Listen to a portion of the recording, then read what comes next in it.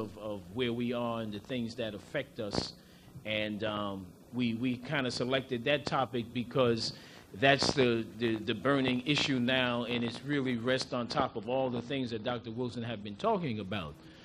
So he's got 2 new books out, and we had just got them in, and I don't even recall, they're so fresh, the names of the 2 of them, but there's 2 new books added to black-on-black violence and the psychological development of black child.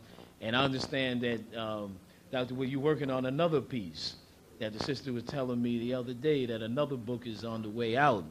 So, I mean, that's good to hear that you're producing, the works for us. But without any further delay, let's put our hands together and welcome Dr. Amos Wilson.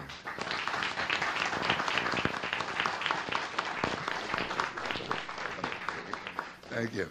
Thank you very much. It's indeed a pleasure to be invited to spend this time again here with you today. I appreciate your coming out on a holiday like this and on a day like this. And of course, I want to wish all of the fathers and parents happy Father's Day. I want to also thank you for patronizing the publications that were mentioned, and I'm asking you to look forward to a number of others. The response to black-on-black violence has been very good, and I see the awakening the natural genius of black children has taken off very well. Those of you who are familiar with the developmental psychology of the black child will sort of see that awakening the natural genius of black children is a related publication. And it's not an accidental name, of course, because for those of you who read the developmental psychology of the black child, you certainly have recognized that our children have a natural genius.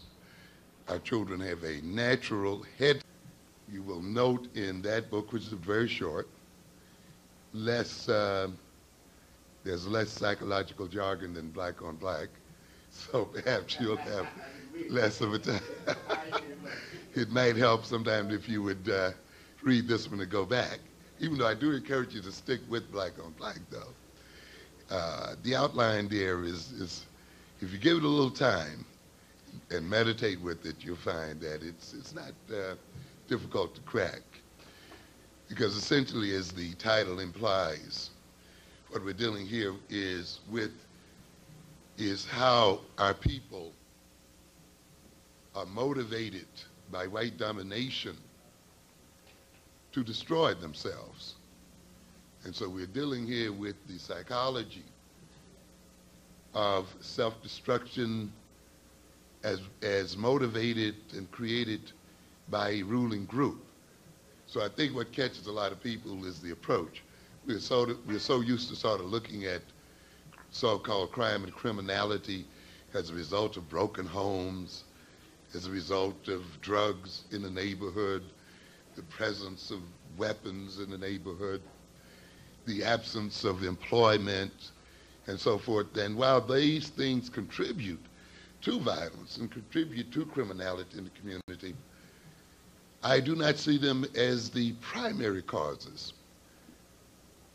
And to a good extent, you can take your hint from the fact that if these causes are trotted out in the media, that is, if it's standard talk in the media shows to talk about the black family as the cause of problems with our children, or unemployment as a chief cause of crime, or drugs, the very fact that the ruling establishment projects those explanations should make you suspicious, okay?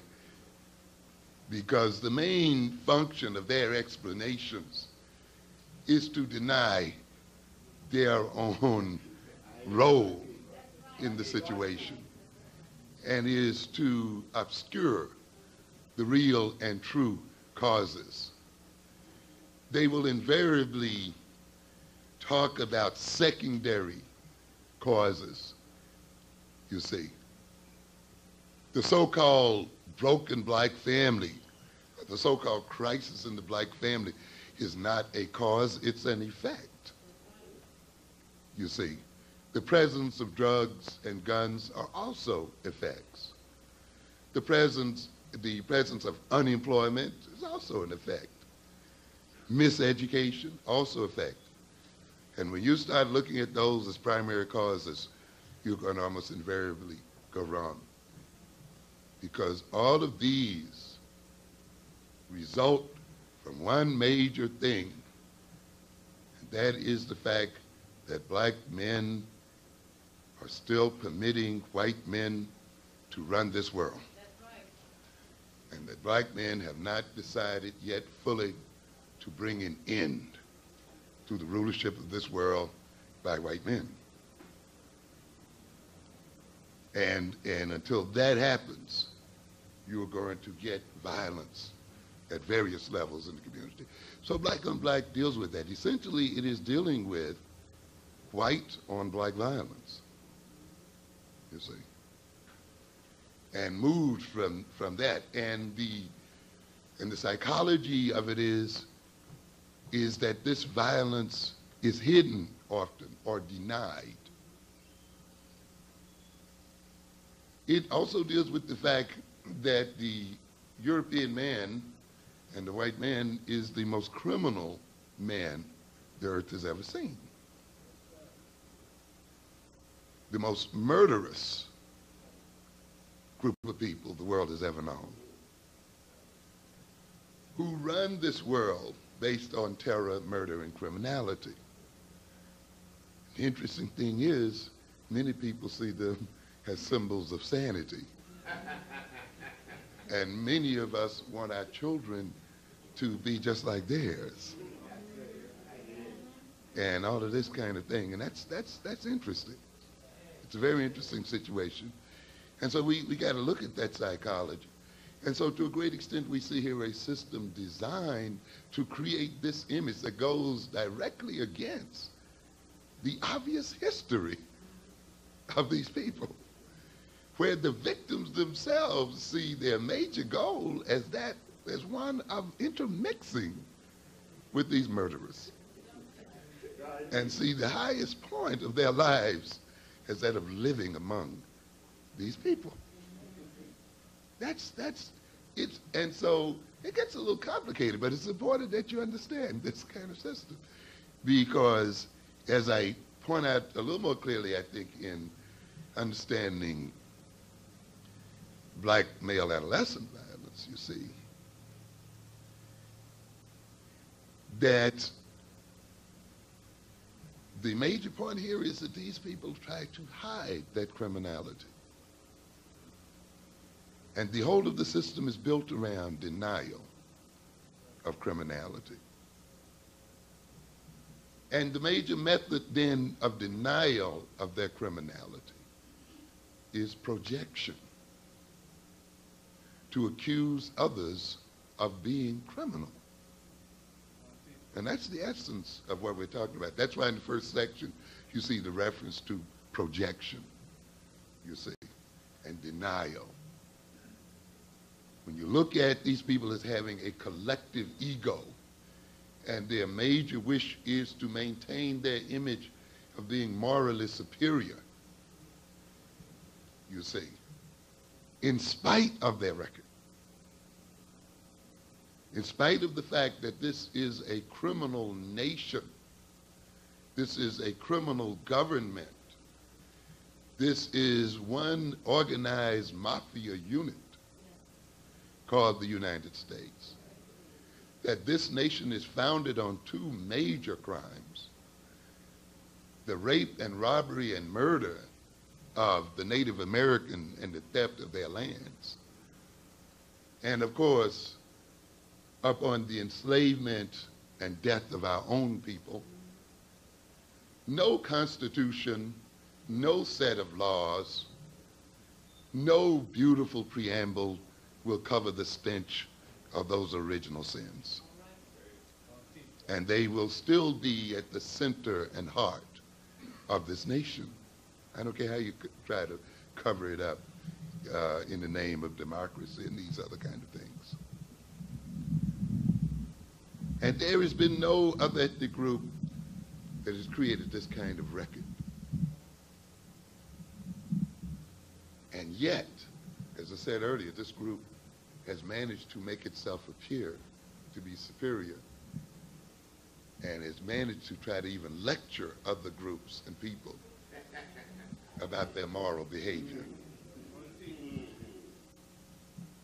But of course, if you wish to hide your criminality, then a good method and technique is to holler criminal, criminal, criminal out loud and point the finger at someone else. This is what we call projection. As Clinton Cox indicated, the white man calls the Indian a savage so that he could justify treating him savagely. And that's the way the ball game plays. And this is the essence of projection, you see. It provides an excuse, it provides an image and a rationale, and it removes the onus from the true perpetrator onto the victim. And so the Indian is a savage, and now this allows us to deal with him savagely, to rob and kill him and take his lands. The African is a criminal, therefore we can treat him criminally. And this is the other part of the equation. And that means then, since they are savages and they are criminals, we are clean. That's what projection is about, and that's what Black on Black is talking about, you see, in its very first chapters. It follows that up by saying then, when you combine projection with power, then you have a vehicle for creation and bringing into reality what may at first was a false accusation. At first you accuse the other of being a criminal. But if you have the power to create the conditions, you see, certain conditions, if you have the power such that that person reacts incorrectly to your accusation, if you have the power such that the only information they get about themselves is the information that you give them, then projection becomes a creative process and actual criminality begins to occur. And this is, again, what we're getting at in Black on Black, you see. The creation, the accusation, the creation of the conditions, and now a certain segment of that population comes into reality, and now you run out to the jails and the prisons and you count noses. And then you start making statistical statements. You're only 15% of the population, but you're nearly 50% of the jails. We now therefore justify in our original conception of you. You see?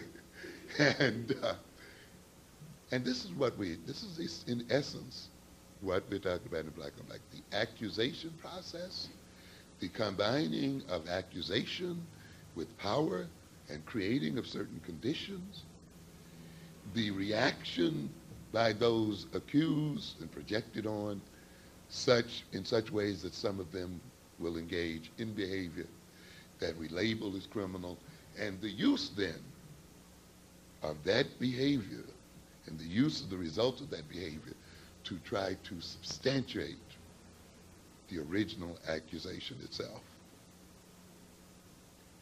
The other part of that book, of course, deals with the fact that all too often the victim being cut off from independent sources of information,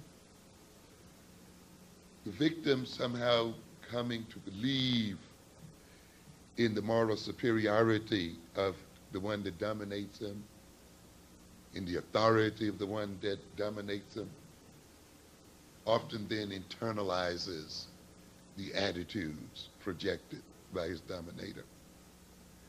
And he becomes possessed by those attitudes, because those attitudes take life in his body and in his mind, and he identifies with those attitudes. And in that sense, then, he begins to look at his fellow victims through the eyes of those that dominate him, and he becomes cut off from them and alienated from them, and sees them as the enemy, as the ones to be exploited, and therefore engages often in violence against his own people and violence against himself. So I think we have here a relatively straightforward and simple proposition. And I think if you hang in with Black on Black, and you'll be able to see what we're getting at there. To a good extent, what Sister Soldier is alluding to out here, of course, is premised in the very introduction of Black on Black violence. And there are references to it throughout. Why not victimize the victimizer? The very first introduction talks about the issue of powerlessness and what powerlessness, how powerlessness motivates often many of us to attack our own people. The very essence of what she's alluding to is the section where we deal with displaced aggression, where the source of the aggression and the cause of the aggression is not rooted out or attacked for a number of reasons. And the victim of that aggression, reacting with frustration and anger and confused about the source of his frustration and anger, or fearful to confront the sources of his frustration and anger, attacks fellow victims. And in a sense, he kills himself and kills his fellows because he has not yet made up his mind to kill white men. Black men will end their killing of each other the day they decide to kill white men. And I mean that metaphorically and, if necessarily, literally, on both levels.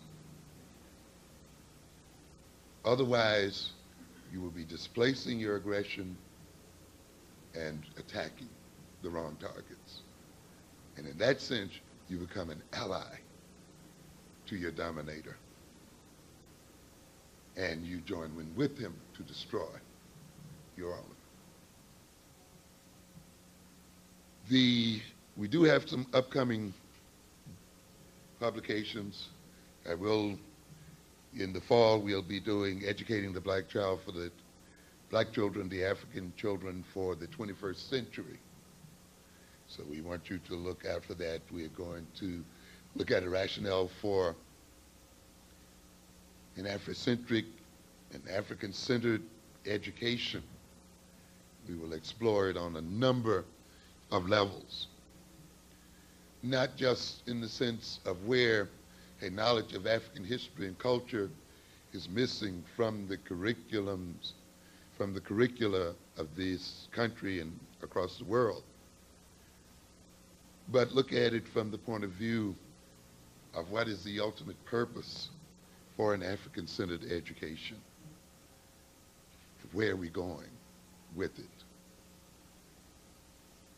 Recognizing the fact that the major purpose of education is not merely lifting the self-esteem of our young people and not merely getting them to read and to write better, those things.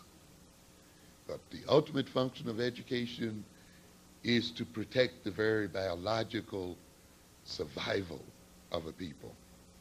And ultimately, the quality of education must be measured against its capacity to maintain a people's survival.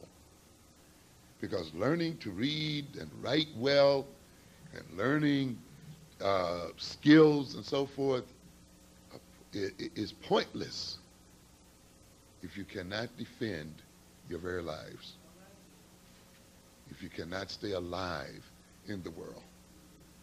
And the lives of African people are in serious danger today. We are under serious threat. No amount of learning of skills, mathematical, computational, computer skills, engineering skills, and so forth, by themselves are going to guarantee this without a sense of nation and without an overarching purpose. And that purpose is that of liberation, independence, and the capacity to protect both once one gets them. And education then begins not with what the children are missing in school and not with what they are not getting in school, but it begins with the question of what are the major problems that our people must solve as people, you see. And then you follow it up with the question of what kind of people must we produce in order to solve these problems? What kind of institutions must be developed? What kind of social relations and ideologies must be developed in order for us to secure our biological survival and to secure our liberation, independence, and our capacity to protect all of these things? And you work from there, because it's these overarching problems and overarching issues that lays the basis and foundation for curriculum. You see, when you ask what kind of people, what kind of institutions, then you follow that up then about then what kind of learning experiences should our children and our people undergo in order that they can concretely develop these institutions and social relations. So it's not a matter of just learning efficiency and putting knowledge and skills in people's head. That knowledge, the knowledge and skills have to be correlated and coordinated with overall goals and purposes. And after you get through then looking at the kind of experiences, you want to match those up with the developmental psychology of your children, which, as you know, is not a psychology of other people's children. You see? And you've got to know that. You got to know that the maturation of our children differs significantly from that of white children. We know that the psychology of a people reflects their history and experience, and the history and experience of African people is not that of European people, and therefore the psychology cannot be that of those people, and therefore the psychology, which is the foundation of learning and teaching, cannot be the same as that of those people. And therefore it means we have to develop a new pedagogy, an approach to teaching and instruction that is in line with the psychology of our people and the psychology of our children.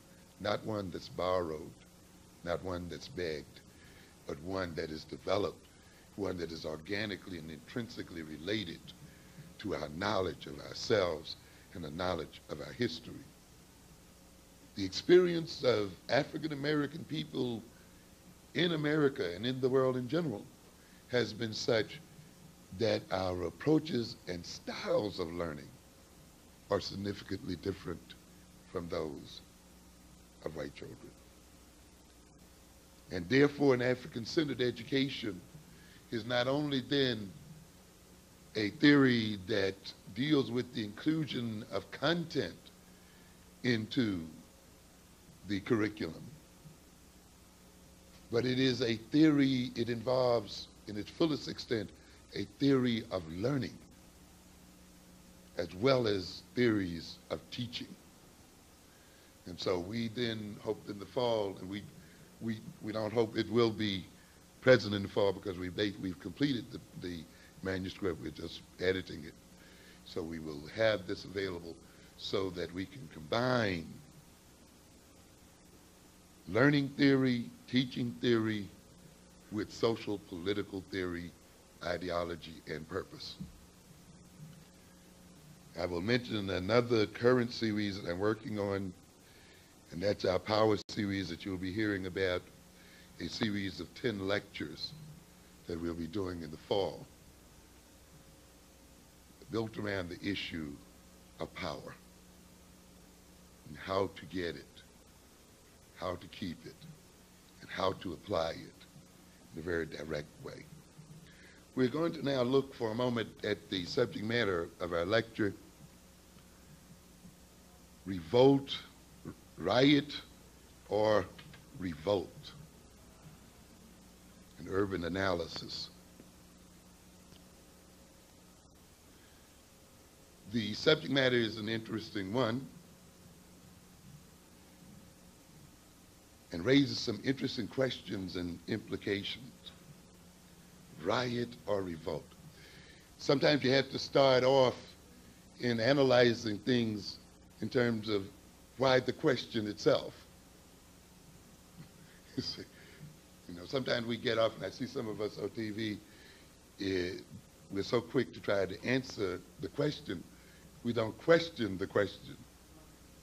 So, why are you asking? What difference is the answer going to make? And often the question implies options depending on the answer. What would be the response if I were to call the Los Angeles disturbances riots instead of revolts? See? It's an important question there. And in a sense, we're asking and making this question because we understand implicitly that when one sees it as a riot or sees it as revolt, it implies different kinds of responses, different kinds of approaches. Because even though riot and revolt are not as cleanly delineated or defined as we would like to think, they do, and they overlap a great deal. They do also have some differences in implication that become important, because often people see in its essence, a riot as being fundamentally irrational, fundamentally having little or no real rational purpose, an expression of rage, frenzy, as indicative of people who have lost self-control and self-direction, as indicative of some type of psychological contagion where people lose their ethical and moral values and are swept away by the emotions of the moment, or by rumor, or by agitators who happen to take advantage of their lack of self-control, and who become, for the moment perhaps, their egos and direct them in various ways.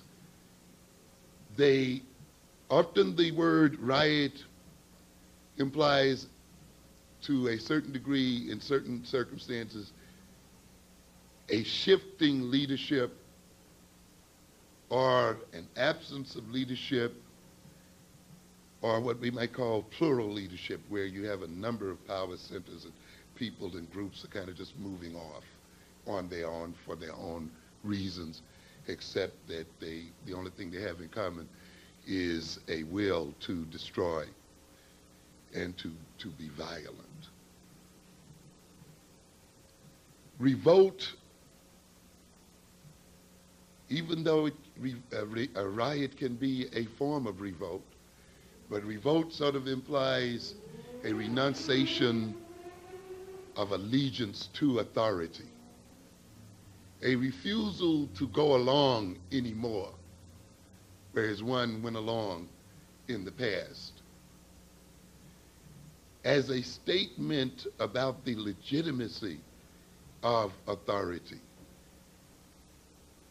A revolt is a form of accusation that one lays against authority. It's a form of condemnation, accusing those in authority of breach of contract, of violation of the social contract, moving beyond an understood mandate. A revolt is an act of refusal. And it is not only, though, a form of negation where one refuses, but also in another way, an act of affirmation by the person who's refusing, or by the people who are defying authority, who it means that they are often making a statement about themselves and about their humanity. And they're making statements about morality and about the fact that they perceive the authorities as having engaged in immoral and unwarranted behavior. So in that regard, it becomes important to distinguish between the two, even though there is a question as whether these distinctions will make much of a difference after all. Because from the point of view of those in authority, the tendency will be to call a revolt a riot. Because you see, for the authorities to admit that it's a revolt, to a degree implies that they must begin to question the legitimacy of their authority. They must begin to examine whether they have actually breached a contract. They may be forced to give those that accuse them some credibility. And they may be forced to face the possibility that the revolt is justified on a number of bases. They may be forced to recognize that those in revolt are real human beings and have humanity. And they may then have to face the fact that they truly may be wrong and immoral in what they're doing. That's asking a lot of people who are in control of society. And you can see why then they almost irresistibly will define any protest, legitimate or otherwise, in terms of riotous behavior. Because one of the things that the authorities tend to do, of course, is to defend their own collective egos, as we talked about in Black on Black Violence, you see. To justify their own behavior, to try to maintain their own sense of superiority. They defend themselves against the possibility that if they admit even a bit that they are wrong or that their behavior is immoral, that the foundations on which their domination is built may begin to crumble. So consequently then, from the authoritarian point of view, it becomes more advantageous for them to define our behavior, no matter how legitimate, no matter how much the accusation of no matter how much our behavior is justified by circumstances to call that behavior riotous, because it helps them to maintain their own self-image. And so in the light of this, a long debate in terms of riot or revolt, from our point of view, is probably not worth the energy, because those that run the society will insist on seeing it as riotous behavior. Perhaps we need to convince some of us of the fact that we are not talking about riotous behavior, but from the point of view of those that run the society, it is pointless. As long as we are sure that our behavior represents a statement about our condition and about our humanity, then that is all we need to push forward to achieve our goals. One of the other things that worries people about the disturbances in LA and other similar ones is the nature of violence. And yet we have to face the fact that violence is often what we call the handmaiden of revolutions, insurrections, revolts. And I hear some people out here now condemning violence in a wholesale manner. I'm against all forms of violence. Well, you can be against it, but that's not going to change the reality of it. And that violence has been with us a long time, and it's going to be with us for a while yet. And trying to deny it and make pious statements against it is not going to solve the issue and solve the problem. Ultimately, we must confront the role of violence and what it is and how and what role it plays in mankind. Violence is common to many revolutions because, after all, changes are being sought by extra legal means. Time and the normal channel of political influence are being short-circuited. We have some people here who think that we can have strong, deep, and significant political revolutions within the legal confines of society itself. There is no legal revolution. There is no legal revolt. You see, the very essence of revolution itself is illegal or extra-legal. And violence is a form of political influence. And it is a means of exerting political influence. And violence, particularly within a system of this type, is itself revolutionary, because the traditional and so-called legitimate means, which exclude non-governmental violence, are not only rejected, but are reversed. What are we saying here? We're saying here there are some people who try to advise us to use the system and to stay within the system. This is not a system without violence. Of course, as I indicated to you earlier, this is a system born and bred in violence. Government is not violent, and the system is not nonviolent. Government is a monopoly on violence. And to a great extent, you see, behind the rules of the system lies the iron fist of the government. And to a great extent, the essence of government is this monopoly on violence. And it wishes then to be the only party in a political conference that has violence as an instrument of enforcement. And it tells everyone else then that they should not use this instrument and should follow then the system.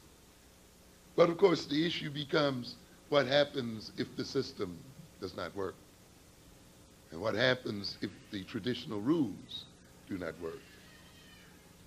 And one of the things we have to keep in mind, of course, is that when you have power, that power confers upon you the capacity to create rules in such a way that the power is not challenged, as long as people follow the rules. As a matter of fact, one of the first things you want to do is to establish rules such that the power of the authority in the government cannot be challenged through following them. And that means then that the government can even use its own rules as instruments of terror and instruments of violence, as instruments of maintaining oppression. And yet it seeks to deny its own population the instruments it uses to crush that population, to defend itself against being crushed and against the hostility of government. Therefore, when the people use violence, they are engaging in an act of revolt and in a revolutionary act in that they are stepping outside of the rules and confronting the government and confronting authorities with extra legal, illegal means of bringing about change and of influencing that government itself. Mob violence, though it may not be the result of deliberate thought, though it may not appear to be so, the vehicle for the promulgation of ideologically based revolutionary programs, and may be in part the momentary, seemingly trivial decision, may seem to be influenced by momentary, seemingly trivial decisions made by any number of individuals in an environment of chaos and disorganization, may nevertheless forecast revolution. So even if you call the disturbance in LA and other cities riots, does not mean that these do not, on some level, forecast revolutionary change. Of course, they may be indicative of a revolution which is already occurring. Or finally, they may indicate the need for revolution. Therefore, we have to look at them no matter how disorderly they may appear, no matter how self-destructive they may appear, no matter how superficially irrational they may appear to be, they still can be indicators of the state of the nation and be indicators of needs in societies that must be met. As a means of exerting political influence or as a reaction to provocative political and economic circumstances, violence is a form of terror. People are horrified by so-called riotous behavior or revolts and the violence that attends them. But terror is not without purpose and not without place. As terror, it emanates an atmosphere of fear and despair. Fear and despair, generally accompanied by seemingly senseless and wanton threats to life and property, carried out in ways that appear to be lawless or normless, behavior that is not motivated and carried out in terms of definite mores and values. However, we should be reminded where legitimated and traditionally nonviolent means of influence in government, of righting perceived and real injustices, of satisfying grievances and complaints by aggrieved parties, are of no avail, or where government has failed to keep its mandates and actually has expressed hostility toward its subjects or an important segment of its subject population. In this instance, then, the habits of obedience may be dissolved and terror in the form of violence instigated. Those of you who have reviewed Rousseau, for instance, or other writers, recognize the fact that the people in a nation do not exist merely to be ruled and merely to be controlled by government or merely to have rules and laws imposed upon them. The government ultimately is a creation of the people.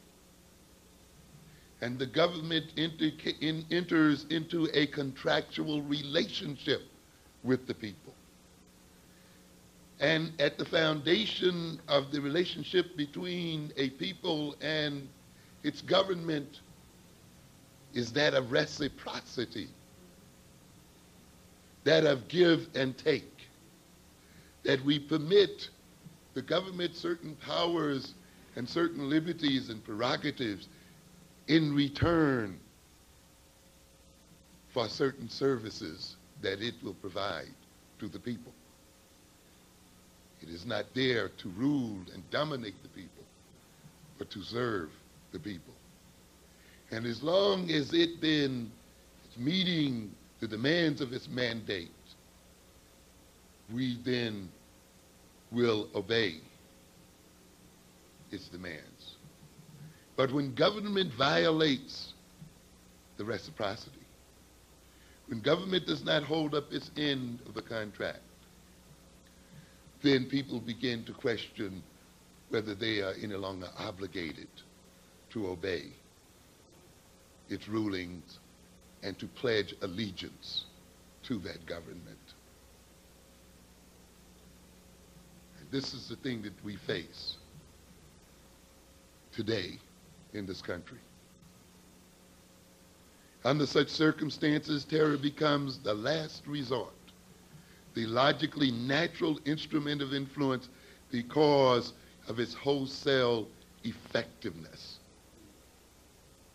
Where else can you go? What else can you do? What else can you do after going to the Supreme Court and being turned down? After marching day after day, time after time, after trying to get civil rights laws passed and other kinds of laws passed, going to the Democratic conventions, going to the Republican conventions, writing the state of Black America year after year, and rewriting the same story over and over again, trying to vote, trying to do this, trying to do that, getting agreements that the government blatantly disregards or reverses at some point later. What else is left? What happens when government no longer listens and no longer hears the cries and the pleas of its people? How then can you get them to hear? This is ultimately implicitly or explicitly what a people who engage in revolt. This is the question that they ask themselves. And therefore, a revolt, even though it may not be conscious, has an unconscious rationality about it. And it is of great value. When I talk about power this fall, I will talk about the fact, as I will mention here later, that social disruption are weak people's mightiest weapon against the government. And in no way should they be dissuaded to not use it when necessary. Quoting from The Politics of Violence and Revolution in the Modern World by Leiden and Smith, terror is an atmosphere of despair What value can such an atmosphere have, some people will ask. The answer lies for both those who agitate and those who defend in the effects that this atmosphere has on the mass and on the elite. Effects not readily attainable by ordinary means of persuasion or coercion. There are things that cannot be accomplished within the system by the rules of the system. Only by some extraordinary, extra-legal, extra-normal process can they be effectuated. The creation of an attitude of despair breaks down the resistance of those who need to be persuaded. They are to be so shocked and numbed, so weakened and demoralized, so pessimistic of hope that they become amenable to anything that promises release from tension. That's why we bring in violence in the process, because it gets results, and it gets them fast, and it creates a major impression on people. Look at that passing of the so-called billion-dollar handout through the U.S. Senate the other day. And look at this certain concern with the cities of this country, a concern that was not there prior to violence. A concern that was not there, as I said earlier, with volume upon volume of the states of Black America. A concern that was not there as a result of Jesse Jackson running one campaign after another to bring those concerns before the American public and before the American government. Concerns that were not there as a result of marches and rallies and protests and all of the other acceptable and traditional approaches that we have used in this society. A president who was known for his vetoing of anything that had to do with the uplift of African people in America. Now his attention is focused for a moment. If he does not want violence to become a way of life for our getting his attention, then he should not wait to reward violence with his attention. The creation then of an atmosphere of despair speaks both to those in power and those out of power. The ultimate and the most potent political economic weapons of the poor and the weak are social disruption. No business as usual. Violent, both violent and nonviolent, and terroristic violence.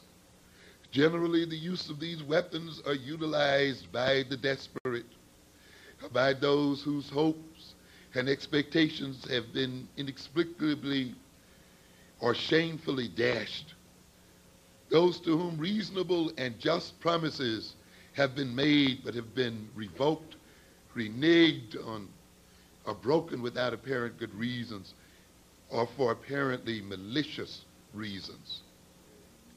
This is why even at the time when a group of people appear to be improving, as some would remind us, now we have this big black middle class growing, and there is, things are much better than others.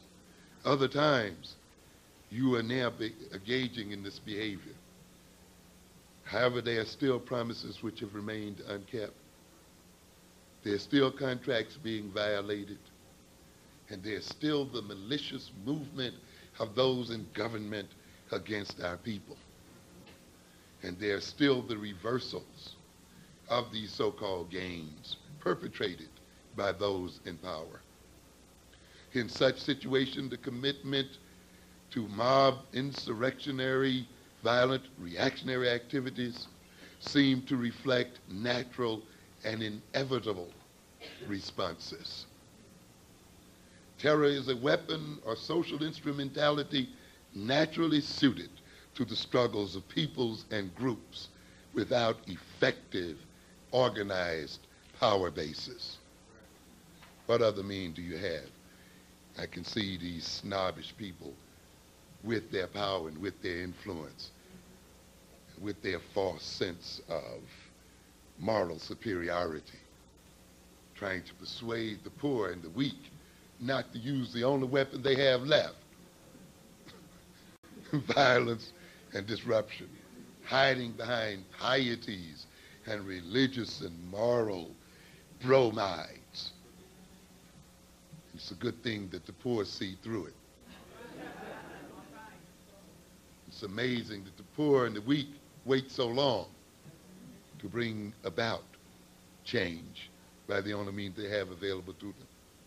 We cannot assume, however, that terror, revolts, and the like are always deliberately planned, deliberately instigated, or predictable events which eventuate into predictable outcomes.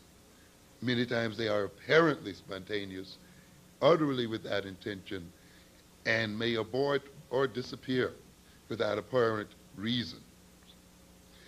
However, this view of seeing insurrections, of seeing revolts as being spontaneous, as being without intention, reflects a failure on the part of those who view them this way to distinguish between immediate precipitant causes of violence and preconditional and underlying circumstances which makes it possible for the precipitant to produce violence. What are we saying here? When people discuss the issues in LA, they want to discuss them only within the context of the time that these disturbances occurred. And they only want to discuss them in terms of the images of people running around in the street and destroying property within that context. And one of the things that the ruling groups in this society always seeks to do is to control time, to control the use of time. And by confining then the discussion to the period of time of the disturbance, then the emphasis is on the actual behavior. And therefore the behavior is not placed within historical context, political and ideological context, and therefore is made to appear all the more irrational and purposeless. Often the events that precipitate a so-called riot or a so-called revolt appears to be somewhat minor, you see, and in and of itself not worthy of the kind of reaction that occurred. But this can only appear to be the case when one ignores the prior history of the disturbance, and one ignores the underlying emotional state, social and political and economic conditions that existed at the time of the disturbance. When one forgets then that the apparently minor occasion which precipitated the reactionary disturbance itself may have been symbolic of a particular set of historical circumstances and symbolic of a particular state of mind. Merely the straw that breaks the camel's back. Because as we say in black on black violence, every act has a history. And it's in that history that we come to understand it. And therefore, we must resist the attempts of those on TV who interview us and so forth to confine the discussion to the mere behavior of the people during the time that that behavior occurred. And we ourselves must look at the history that occurred prior to the event, and more importantly, at the state of mind of the people who precipitated the event or were precipitated by events to engage in that behavior. The preconditions which set the stage for the Los Angeles and urban revolts have a long history and are many. They include both socioeconomic conditions and the collective mental state of the African American community. Of the two, the mental state of anxiety and frustration over current and future developments, that state is the more important. It's not the concrete state as much as the perception of the state and the state of mind of a people.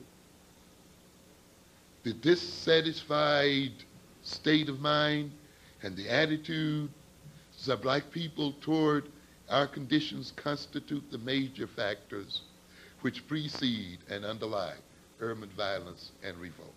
So you can't look at the number of people who have achieved middle-class status and so forth. You must look at the state of mind of our people and the level of dissatisfactions that exist in our minds as people. The preconditions for the LA revolt, of course, were many. And I'll just name a few of them. We don't have time to go through them all. Some of you might have had a chance to see or read the Atlantic magazine of May 1991. And you see here, of course, the issue of race was its cover story. When the official subject is presidential politics, taxes, welfare, crime, rights, or values, the real subject is race. We have old Quayle who can't tell the difference between potato and potato, talking about traditional values. Another coded word for race, implying that black folk have no values, implying somehow that black mothers and fathers actually tell their children to go out and commit crime. Son, when I want you to grow up, I want you to be the biggest crack dealer on the block. That would just make me so happy. Be a criminal. Drop out of school. You know, what is this man talking about? What is he implying when he tries to imply that there's an absence of so-called values in the black community? Be very suspicious, by the way, of these people who talk about values anyway. We have to ask them, what kind of values did they have to make them rob and steal and destroy the Indians and the enslavement of black people? As I often said about Jimmy Swaggart when he used to talk about that old-time religion, he used to march across that stage with that Bible pumping up and down. Yes, talking about the religion of his great-grandpas and how he wanted that religion brought back. Of course, I have to remind my people, you really don't want that religion brought back. Because at the time they had that religion, they were hanging and lynching black people and enslaving black people. So I definitely don't want that old-time religion. And I'm a little weary about those traditional values he's talking about, too. Because those are apparently the values that underlie the racism of this nation and that rationalizes white supremacy and that somehow lays the ideological foundations for the mistreatment of African people in America. I am not concerned then about the restoration of their so-called traditional values, but the creation of new values. In this book and in this magazine by Thomas Byrne Edsall and Mary Edsall, they start out the article by stating, race is no longer a straightforward, morally unambiguous force in American politics. Instead, considerations of race are now deeply embedded in the strategy and tactics of politics, in competing concepts of the function and responsibility of government, and in every voter's conceptual structure of moral and partisan identity.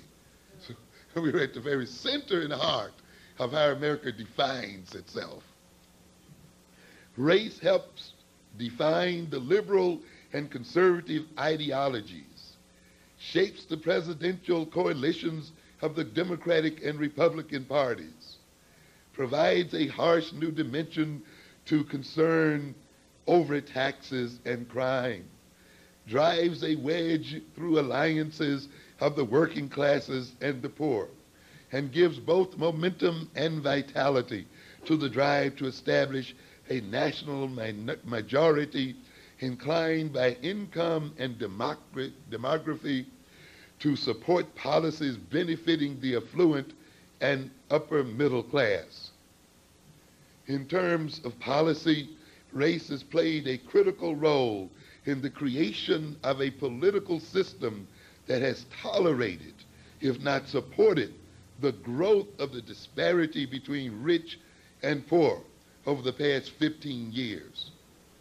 Race-coded images and language changed the course of the 1980, 1984, and 1988 presidential elections and the 1990 elections for the governorships of California and Alabama, the U.S. Senate in North Carolina, and the post of Texas Secretary of Agriculture. The political role of race is subtle and complex, requiring listening to those whose views are deeply repellent to some and deeply resonant for others. The debate over racial policy has been skewed and distorted by a profound failure to listen. And so we see here then that blacks are the scapegoats of this society. African Americans are the means by which this society defines itself. As I say it again on black violence, you see, that the whole of the white ego and the whole of the white self-image is built on its definition of who black people and African people are. That is why it is obsessed by criminalizing African people. Whenever you see a people insisting against all kinds of evidence on negating and scandalizing the personality of another person or another people, you recognize then that they're engaged in those acts to protect their own ego, and that their ego structure is built on maintaining the scandalizing of their targets. And that if they did not have these targets of scandal, if they did not have these egos, these people as scapegoats, their facade and their infrastructure would crumble and fall apart. They would come face to face with the madness and insanity that motivates their personalities and their systems. When blacks move out of our role as scapegoats and redefine ourselves in ways that cannot be denied by any people in the world, then white people will go crazy. And they will fall apart.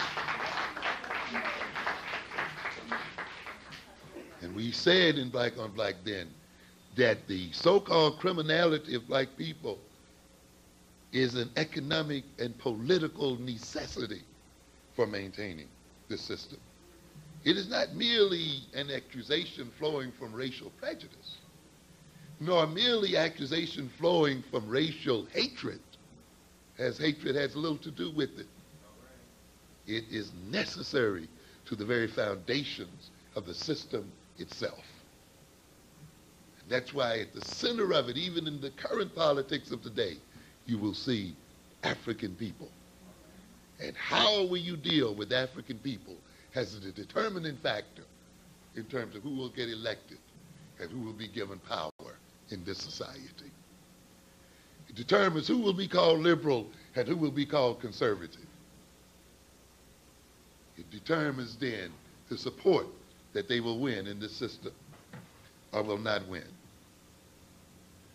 And we have a situation here then where the Democratic Party, in the dastardly behavior of Clinton, is trying to change the perception that the white electorate has of it so that it can gain power by disrespecting black people and by creating bogus issues. And again, it has come to recognize, as is made very clear in this article, which basically lays out a program for the Democratic Party for achieving power in America by saying you got to learn somehow to disentangle yourself from these black folk. Because in an analysis that you sponsored, a polling firm that you hired found the following. These white Democratic defectors, talking about those, what you call the Reagan Democrats, express a profound distaste for blacks, a sentiment that pervades almost everything they think about government and politics. Blacks constitute the explanation for their, white defectors, vulnerability, and for almost everything that has gone wrong in their lives. Not being black is what constitutes being middle class. Not living with blacks is what makes a neighborhood a decent place to live. These sentiments have important implications for Democrats, as virtually all progressive symbols and themes have been redefined in racial and pejorative terms.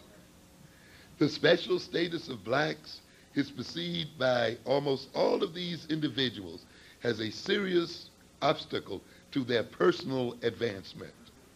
Indeed, discrimination against whites has become a well-assimilated and ready explanation for their status, vulnerability, and failures.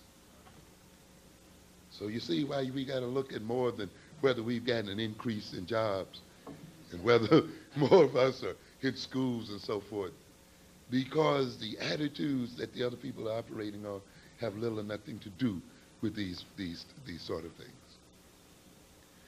You read last week where the whites engaging in the buying of weapons is increasing at a faster rate than blacks. And whites engaging in violence is increasing 30% faster than blacks.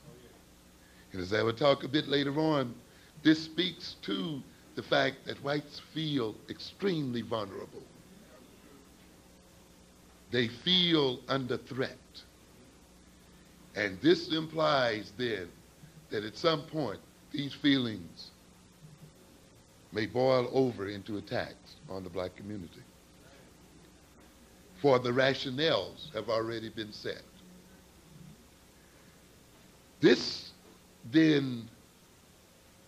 situation where the election to political office, where gaining the reins of power depends upon one's relationship and attitudes toward blacks, is very serious. It means then that blacks must be subjected to a constant barrage of innuendo and scandal, and that the best way to get over then is by attacking the very integrity and humanity of the black community. And it means then that this attack on the humanity and the integrity of the black community must proceed even at the time when some blacks appear to be making it up in the system. It means that you must even use those blacks who are making it up in the system to join you in the attack on themselves. This is one of the underlying causes. This is one of the preconditions that was there when the LA insurrection occurred. If you read the current Atlantic magazine, which seems to revel in the analysis of African people, they will talk in this current month about the suburban century. They call it the suburban century begins. And what do they mean by that? They're referring to the fact now that the political base of this country lies in the suburban areas. And for the first time in the history of this country, it's the suburbs who carry the weight in terms of votes. It is no longer the large cities which carry the larger percentage of voters. And consequently then, politicians who expect to get elected to office must speak to the suburbs and must cajole those and flatter those who live there.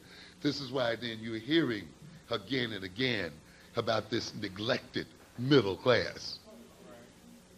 You see, and programs that concern themselves with rehabilitating and restoring the middle class. Another code for we are going to ignore these blacks whom we have locked into these inner cities. And we are not now going to propose any kind of programs for them. We are now going to propose that you're the ones that are in trouble. And we now are going to rescue you from your troubles. You'll look in many of the publications today talking about edge cities. New cities created principally by whites that ring the inner cities. Cities that now, whose governments are almost under direct control of these white suburbanites. Cities then that have influence in state governments in such a way that they can prevent taxation schemes that are meant to rescue the inner cities, that are meant to change the direction of the miseducation of our children, that are meant to relieve the problems of the inner cities.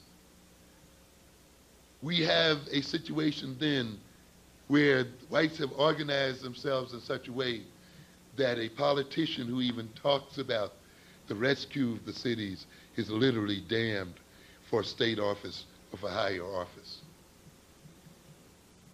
And now you see Clinton and other groups speaking to this suburban fringe. Is this fringe suffering? They tend to think that the black community implicitly or explicitly is not aware of what is going on.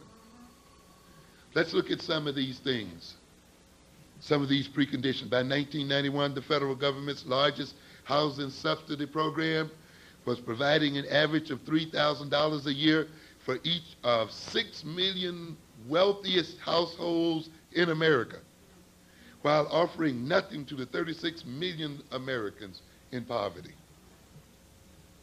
Only 1 of every 8 federal benefit dollars actually reaches Americans in poverty. There has been a wholesale rape and robbery of the poor and weak in this country. And yet this is the class that is supposedly now being rescued and is now supposedly being ministered into by those who run for office. From 1980 to 1991, in constant dollars, the average federal benefit received by households with incomes under $10,000 declined by 7%. An actual decrease in benefits from the government, but yet we get a lying and deceptive image that because of the fiscal difficulties in this country are those people on welfare, of the burden placed upon the government and upon the treasury by the poor people and by inner city people. And yet these people earning under $10,000 have actually had their monies taken away and not added on to, while the rich and while the middle class have actually fed at the government troughs. On average, Households with incomes under $10,000 collected a total of $5,690 in benefits. On average, households with incomes over $100,000 collected $9,280 from the government. In other words, those making over $100,000 collect nearly twice as much from the government as those earning under 10. You see, you'll hear whites in making these discussions and talking about the state of this country and talking about the debt that this country is suffering from. And you can hear them talk about the deficit and the threat that this deficit holds for the health of this nation. And I want to warn you that this nation is in a very precarious state of circumstances. And the precariousness of its state will be made clear after the elections. But if you listen carefully, you can already feel the panic over the concerns of the economic state of this country. They are in such a panic that they know they have to reduce the deficit of this nation if it is to survive and if it is going to be socially viable. In my series on power, I talk about one of the causes of black-on-black violence, other than the psychology that I referred to earlier, other than the social relations, has to do with the economic state of the black community. I try to emphasize that it's very important from a conceptual point of view to think in terms of a nation within a nation when it comes to analyzing black problems. I am not advocating that you buy the concept that we should have a nation within a nation. So don't give me a knee-jerk reaction right on. What I am saying is just think conceptually in terms of black people as a nation within a nation. I think when you use this concept, it will help you to see some things that perhaps you cannot see through the use of other concepts, such as individualism and the other stuff that people lay on you.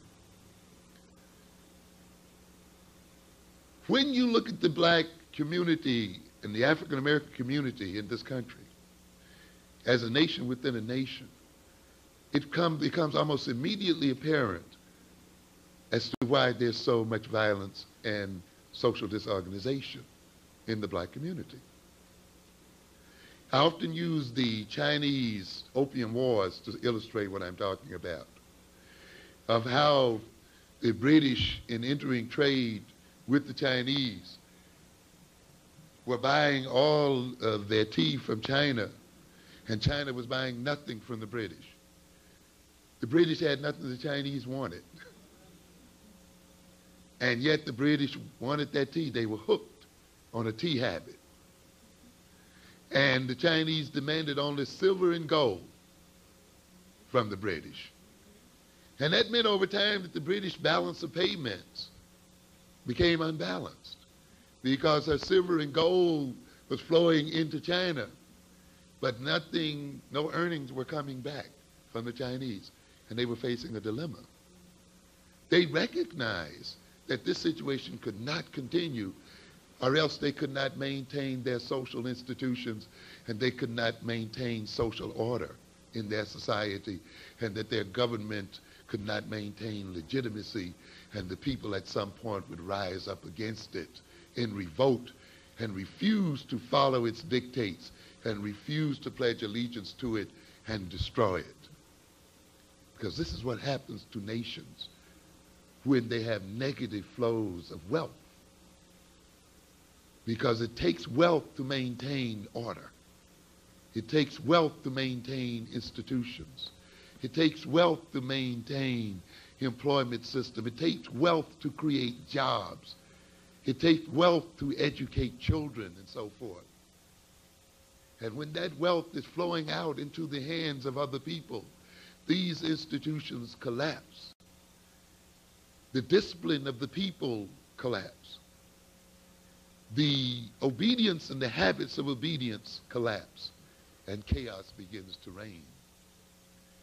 And the only way governments can maintain power then under those circumstances is often to use martial law and strong martial means of maintaining population control.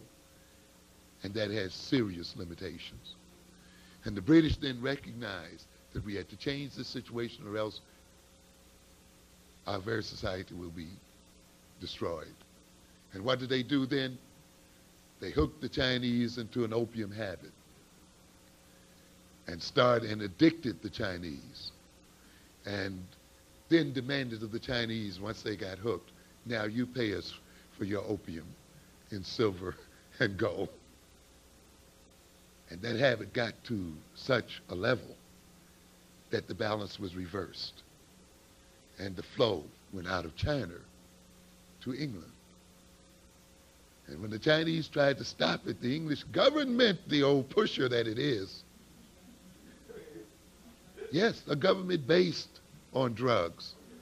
The Queen, the greatest drug pusher the world has ever known, went in like any gangster on these streets out here to protect their monopoly to sell drugs to the Chinese, and engaged in 2 wars to maintain the drug market that they had established. And yet you try to sit here and listen to these jokers with their moral pieties trying to talk to us. Nation built upon the selling of drugs, and the government coming in defense of the selling of drugs. But my point here is, of course, what happens when you get trade imbalances. And the Chinese recognize, if we don't stop this stuff, our wealth is going to flow out to such a degree until we then will suffer social collapse.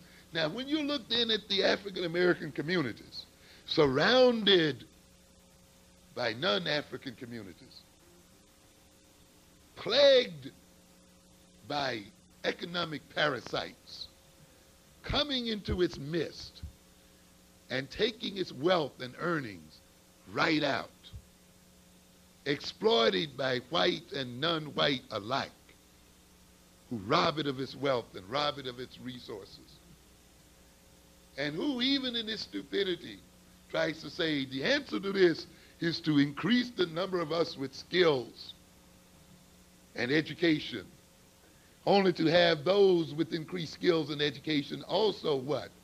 Shipped out, so that they can solve other people's problems and spend their earnings in other people's markets, and therefore can't return neither their skills nor their wealth back to the original community. So then what do you have? A community, an African nation with a tremendous trade deficit, with a tremendous trade imbalance, with a tremendous outflow of material resources and capital and brains, and an increasing concentration then of people who are bereft of skills and resources and the like. Violence and social disorganization, family and institutional disorganization becomes inevitable under those circumstances. Am I getting across to you? Because I don't want to hear you talking to me when I tell you that you've got to throw these Koreans out of this community, and you've got to throw these Arabs out of this community, and you've got to throw all the rest of these jokers out of this community. Come talk to me about some racial harmony and love, and reverse racism, and hiding under Islam and some Christian ideology. Because you must recognize the hard cold fact is, you cannot educate your children, you cannot train them in the way they should go, you cannot give them appropriate recreational centers and other things they need without material wealth. And you can't do it by handing it over to other people. And it is not the result of hard feelings or racial hatred against any other people. It is not reverse racism. It is a matter of survival and protecting your own.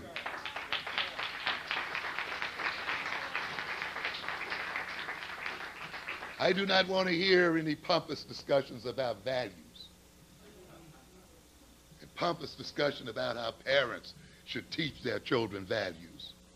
Anybody who's lived in the ghettos as long as I have knows that you can teach values day in and day out and still lose your children. Because we live in a world and in a context where we are not the only one that raise our children. We're not the only ones that influence our children. The middle class isn't better at raising children, and it isn't better at projecting values. It is only better at buying neighborhoods. Because when you buy your house, you buy your neighborhood. You buy your school. You buy a set of neighbors. And you buy a social and political context. That is not just the buying of a house. You buy a totality. And you buy a totality that supports your values. Values are little or no account when they are not reinforced by a social system and rewarded by concrete outcomes. How long can one hold on to a value when one is starved with holding on to that value? When one is punished and rejected, even when one demonstrates that one has held on to that value? When then we demand that our children exhibit certain values, then we should be in the position to reward their exhibition of those values. Or else we will look as hypocrites and fools, and we will give them empty and pious sayings that in the long run work against their interests and not for their interests. Half, or at least 400 billion of all entitlements went to households with incomes over $30,000. You hear what I'm saying? $400 billion went to people who earned over $30,000. Talk about your pride, your individual pride and your individual drive, and how you got your little house as a result of individual drive, even though you ran down to the Federal Housing Authority to back your mortgage and to back your down payments. Even though you have engaged the federal government to insure your mortgages. And you're going to talk about how independent you were in getting your house. How can the poor then go to the federal government and get it to insure their rent and pay out rent and other costs? Now, you got a government behind you even when you think you're buying that house all by yourself. Even when you think you've scraped and saved and put that down payment on it. When you sit up there and deduct those credits, who do you think stands in and pays the tax? You don't pay. When you write so proudly the deductions that you deserve as a homeowner. When those of us who pay rent and other things cannot make the same claims. Do you think that you are being independent? No, you are not. You are feeding from the federal trough, and you are feeding at the rate of billions from the federal trough. And therefore those, one half of all of those entitlements, $400 billion, went to households, 30,000 and above.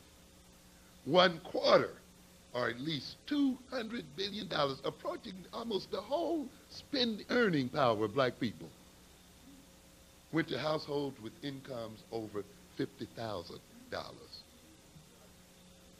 Who is on welfare? Who is dependent? Understand?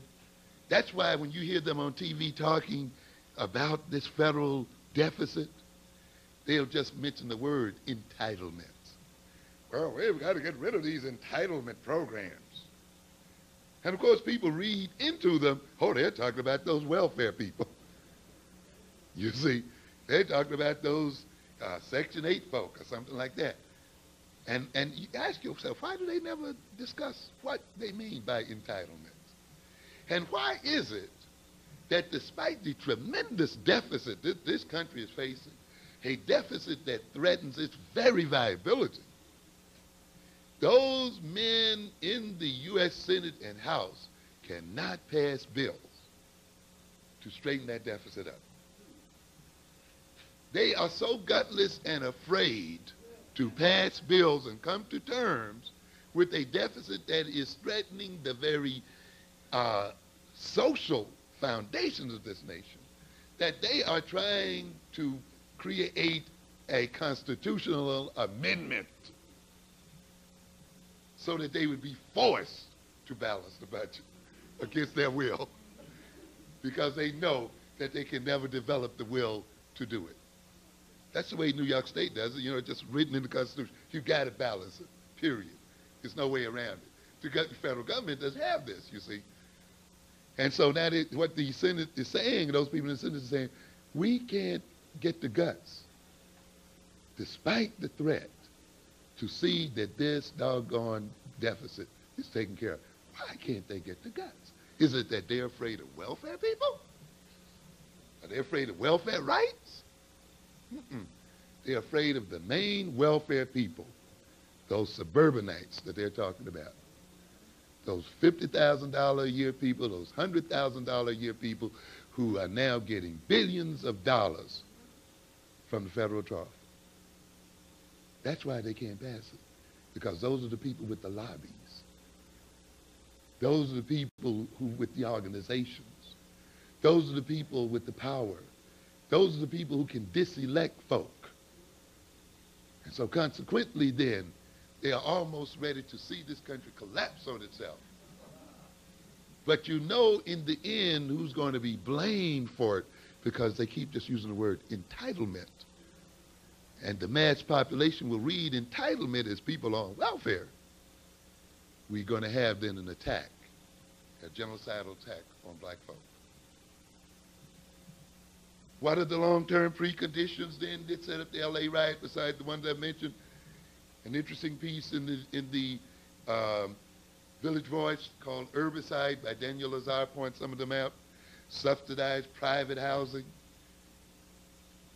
You must know, you see, that the government, you notice whenever the government tries to read what they call leading economic indicators as to whether the economy is moving up or whether the recovery is over, what is the first thing they look at? Housing. Housing and housing starts. Because if you stop for a minute, you recognize the building of houses is attached to so many other industries. You understand? When you buy a house, you're buying furniture, you're buying rugs, you're buying carpenters, plumbers, you're feeding the brick industry, you're filling the pipe industry, you're feeding the tile making industry, the insurance people, there are tons of people that ride on housing. And that's why the government looks at it as a crucial factor in indicating recovery or not. And consequently, the government is not going to take a hands-off approach to housing and to the buying and purchasing of housing and the building of housing. No, by no means, because the housing and the building of housing is crucial to the economic system. So consequently, it will create perks and other kinds of things to try to generate the increased development of housing and building of housing and buying of housing.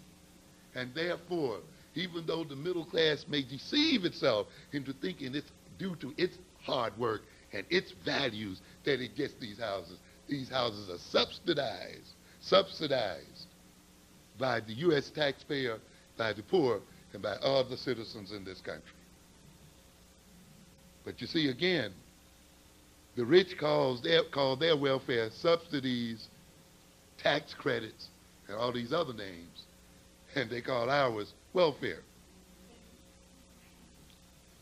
Each year, the federal government doles out an estimated $70 billion or more in annual tax subsidies to bolster an ostensibly private suburban home market.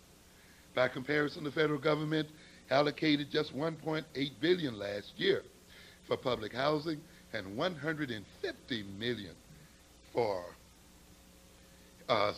subsidizing programs for the homeless. 150 million compared to what? To billions, 70 billions, subsidizing suburban housing. 150 million for the homeless, 1.8 billion for public housing. The racist backlash engendered by the black migration wave of the 1930s, 40s, and 50s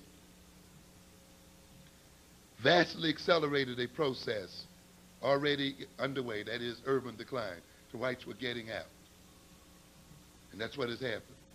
Whites have just left the cities, mainly to get away from blacks. But this was not done innocently. This was assisted by the government itself.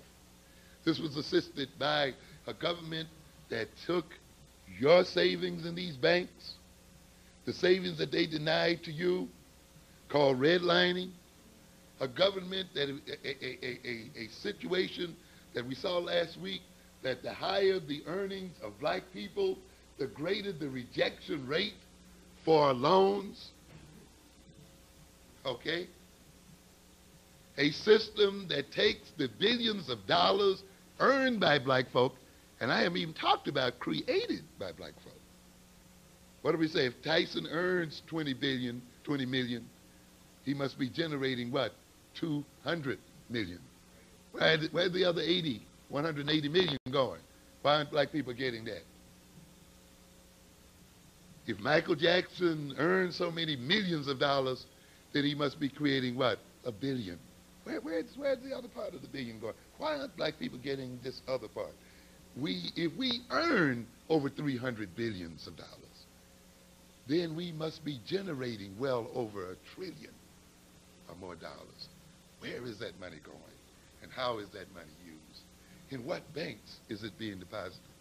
But we won't look at that. Let's look at what we put in and recognize that the very money we put into these banks across this country are the very monies that were loaned out to pave the roads to suburbia. The very monies that were loaned out to move factories out of this nation and to other segments of this population so that these companies would not have to deal with unionized labor and so forth. In other words, the oppressed, to a great extent, finance their own oppression. Drugs we don't have to talk about. Deindustrialization. America has been on a retreat from manufacturing since the 1970s with devastating consequences. Between 1958 and 1975, New York City lost nearly 50% of its manufacturing job base. And then you want to compare black children and black people with the other generations. When the other generation, when they dropped out of school in the 8th grade or the 6th grade, could walk into a plant, could walk into some kind of industry and get a decent paying job. And now that net has been swept completely out from under black people. Nearly 50% of manufacturing jobs went out between 58 and 75. Under the Koch administration, they lost an additional 37%. The thing about this deindustrialization is that it is deliberate. It was not accidental. It was deliberately and consciously planned. You had a bunch of foolish people who thought that all this country needed to do was to sell information and to process information, to ship its factories out to other places and work with information only. And thought that Wall Street and that gambling joint down there would be the basis for maintaining the economy of New York City. Foolishness, pure foolishness. A nation that literally does not tax industries and so forth owned by its own citizens once they move off the border of America. That literally then encourages and subsidizes the actual movement of industry out of the country. And in turn, has a very liberal tax policy for foreign countries that own businesses in America. And that's why the Japanese call them children. Yeah, boys, foolish. White males are seen by them as it's just a bunch of foolish little boys. These people will be eaten alive by the Asians because they're so caught up in their racism and arrogance, they cannot see what is going on. We'll sum it up here then by saying then that there were many preconditions prior to the LA disturbances and other disturbances. And these were the history of the act that we saw occur there. On top, though, of these conditions is what I call the state of mind. You know, whites, as I've indicated, think that they are nonviolent people. They will measure their levels of physical violence with black levels of physical violence. And as I said, they run a statistical game. And they'll often get away with it because people associate violence with physical interaction. You see, so we talk about violence and automatically we think of murder, killing, you know, physical attacks and assault and so forth. But you see, when you're in power, there's another form of violence available to you. And when you're in power, you can call it by other names because power gives you the right also to define. And the power to define manipulates people's consciousness and blinds them to reality. And therefore, the ruling classes can appear to be even effeminate, nonviolent types. Wouldn't hurt a fly, but are yet the most violent people around. Because we cannot discount psychic violence. The violence against a person's mind. The violence against a person's perception of who he or she is. The violence that occurs from depriving a person of wholesome and healthy experiences that motivate and that provide the foundations for their healthy mental, social development as persons. Violence that motivates self-hatred. Violence that motivates alienation from the self and from the other. Violence that destroys initiative, that destroys persistence, that destroys the capacity of a community to organize itself socially and politically to act in its own interests. Violence that motivates many people then to engage in the self-destructive acts of drug addiction and other addictive forms of behavior. This is the most utter and the deepest violence of all. For often people can survive and respond and bounce back from physical violence. But the violence done to minds from the very first days of birth and from the very first years of life are extremely difficult to change. As a psychologist, as a person engaged in therapy, you come right up against the fact that it's usually those first 2, 3, 4, 5 years that are still working in a distorted personality. Those first 3, 4, 5 years that have driven a person insane, made them neurotic and maladjusted.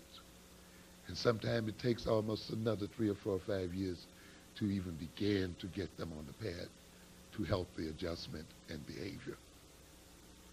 A type of violence that breeds violence in itself and makes it appear that violence is self-initiated. And it's the type of violence you see that whites have visited on blacks so that they can stand back and say, we are not hurting them, we are not killing them, they're doing it to themselves because they've hidden the foundational violence, and that is the violence against the black consciousness and the black mind in such a way then that it expresses itself as black on black violence. It's the violence that comes, as we talked about earlier, from projecting black people as a major problem in this society. And this type of violence creates a sense of vulnerability and insecurity, a sense of dread and a sense of threat. It is this kind of violence that makes us wonder as black people if we are not slated for genocide. It creates then in us a state of mind, an offended sense of justice, an offended sense of self-image, self-esteem, self-confidence, a sense of powerlessness, a sense of incompetence, a sense of the inability to influence and control our environment, a sense of not being respected, a sense of social and self-alienation. And it is then the coming together of this state of mind with the material and other conditions I've enumerated earlier, this underlying anger and this underlying frustration, this underlying and chronic sense of self-dissatisfaction and dissatisfaction about the whole state of the country and of the world, that a seemingly small event in the eyesight of whites, the rendering of an obviously unjust decision, serves as a spark that leads to an explosion. But they take us as fools. They think that we have not registered all of the prior injustices. They take us to think that we have a memory that does not include those injustices, and one that says, you must stop here, and we're not going to let you go any further. We are going to end the injustices that you have been visiting upon us. These people think that they have set up a system of domination wherein they can hide their injustices. Except that domination itself is an injustice. I have to say one thing here, and I sort of have stated in other forums, when I've seen our people respond to Pennell and respond to the other injustices perpetrated by this government and by its courts, that we can march around these courthouses from now until doomsday. Ultimately, that is not going to change anything. While we must protest and let the system know that we object to injustice, we cannot let this be the end point of our protest, or else it will never stop. We will be protesting forever. Sometimes I'm a little disappointed by leaders who keep marching us around these courthouses and who keep talking about justice, no peace. Because there's this assumption that they can permit the white male to remain dominant in this system, that they can permit the white male to maintain his monopoly on power. And at some point, in some way, he will be just. They do not see the contradiction that it is injustice itself that is the foundation of a monopoly on power. That it is injustice that makes the monopoly on power and domination what? Possible. And that you cannot leave a people in power and with a monopoly on power unless you leave in place an unjust system. So ultimately, if you are to get justice, if we are to get justice, we must remove the white boy's ability to be unjust. Because as long as he has a monopoly on power, he must engage in injustice to maintain it. And this is the basis of my conferences on power. Some of you may have heard me at the slave theaters. I laid out this thesis. We may explain and reasons why whites are what they are and why they do what they do. We can talk about sun people and ice people. We can talk about people protecting their genes, and these theories have validity, so I'm not attacking their essence. We can lay out all kinds of explanations. But from my point of view, the reason why white folk do what they do is because they can. It's because they have the power to do so. And all our explorations as to why they are doing it, how they came to do it, and talking about their cold, icy natures, or talking about their protection of their genes, is not going to change this fact. It is the nature of the power relationship between African American people and European American people that makes injustice possible. And therefore, if we are to end this injustice, we must end the power of these people to be unjust. And therefore, the thrust must not be asking them for justice, but breaking their arms and making their being unjust impossible. And consequently, the focus of our attention and energy then should be on the development of power and the creation of power. And instead of studying too deeply their psyches, we should study power as subject matter, its development, use, and application. For power is the very essence of life. No life is possible without it. And to ignore power, to ignore its development, to ignore its appropriate use, is to ignore life itself and ultimately invite death and destruction. We live in a system here where black people have been made to think that power is a dirty word, and that to discuss power and to talk about its cultivation is a sinful activity. Well, you must get over the propaganda that's created this attitude toward you. We will end it here then and recognize that the LA situations were types of revolutionary activities and possibly pointed to revolutionary change. Not all revolutionary acts or acts of revolt are successful in forcing policy changes, much less in overthrowing governments. Mass uprisings not aimed at revolutionary change, which have little or no ideological content, no plans for general reforms, are subject to failure. Revolts are easy targets. Such revolts, that is, revolts without ideological foundation, without ultimate plans and purposes. Such revolts are easy targets for existing power structures. The mass revolt without a social program, with limited leadership capabilities, and we are a community here that somehow just expect leaders to sprout up out of the ground instead of training them, and expect people to do the right thing instead of creating institutions to train and bring about the people to do the right thing and preparing them for doing the right things. Revolts generated by people who take this approach to power will produce then leadership with limited capabilities, cannot exploit its initial victories won in the first wild upsurge of hatred and resentment, or whatever you call it. You cannot what? Capitalize.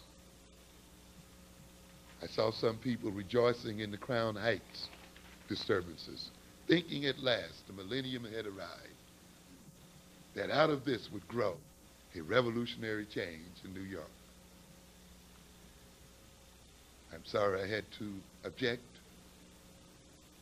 because I did not see the ideological foundations that would become vehicles for that change. Victorious in the battlefield, its participants can only appeal to the ruling regime to set things right, to revert to the old just ways of doing things. And we see that again. After the riot is over, we even use the riots to plead. See, we told you we were in trouble. We told you you wouldn't listen to us. Those kind of riots will not go anywhere. And hoping for more of them and talking about deferment will not take us anywhere unless they are ideologically rationalized and founded.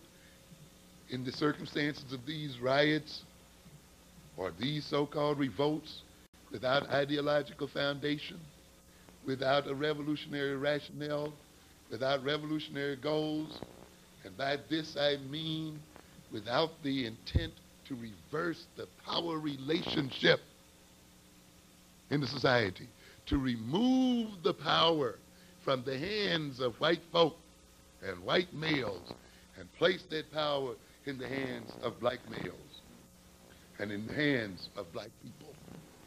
This is what I'm talking about when I talk about revolution. A change in power relations.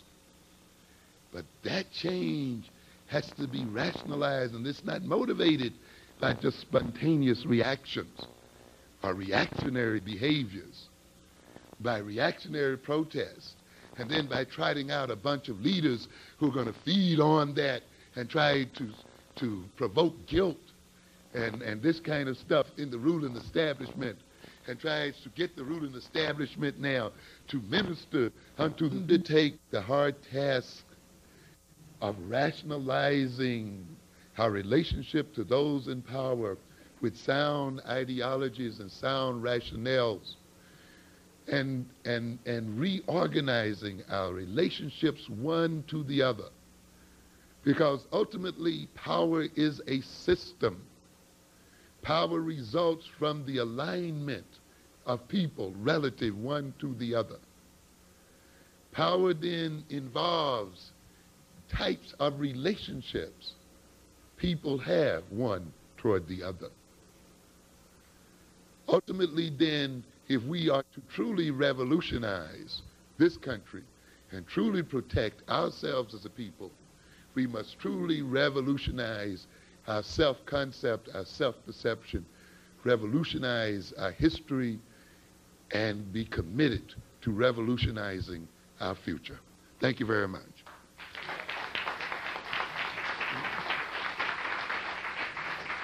Thank you, guys.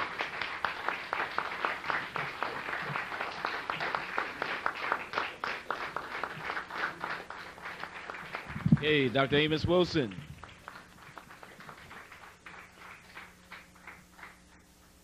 Okay, we are going to have a question and answer period, but let's take a little break to kind of stretch and get a little liquid refreshments and some delicious food outside. And there's a photo exhibit upstairs in the art gallery that's open.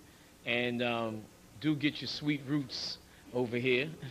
And we have some buttons and T-shirts also.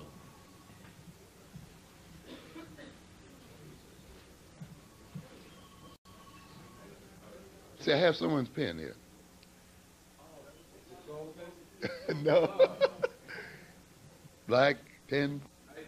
Yeah, very nice. I guess they must have left it out of the room there. Yep. Okay. Yes, sir. Okay. Huh? Okay. All right.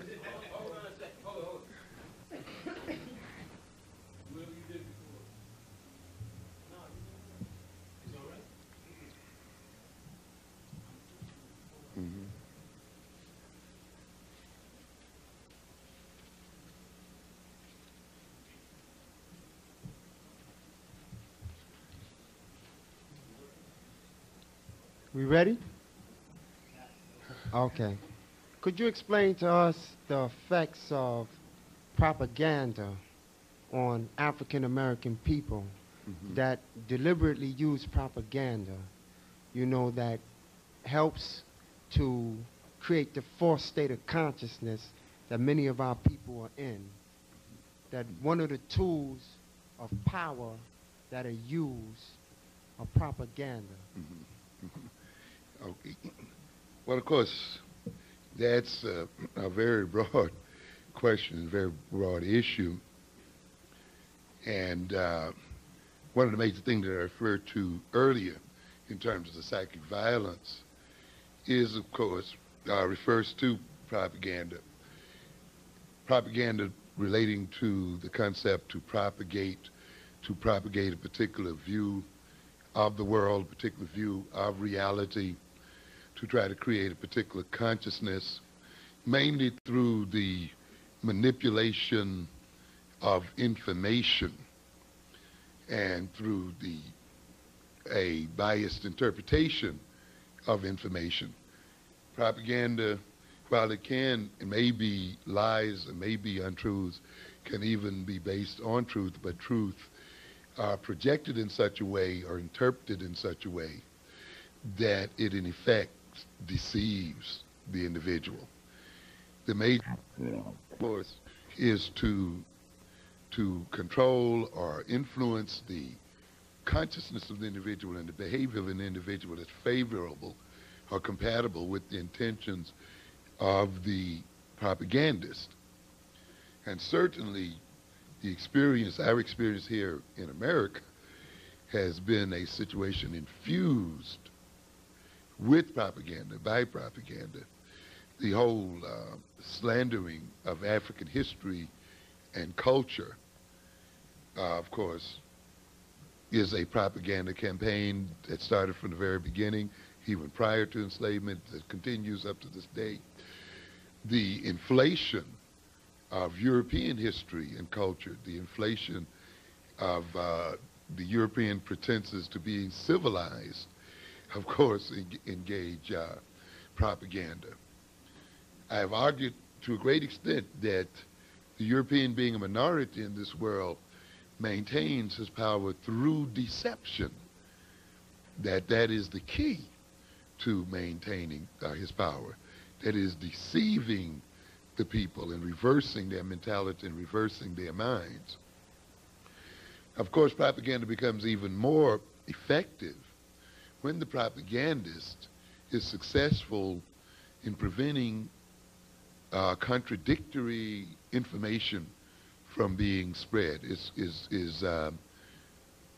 has the advantage of the control of media, and has the advantage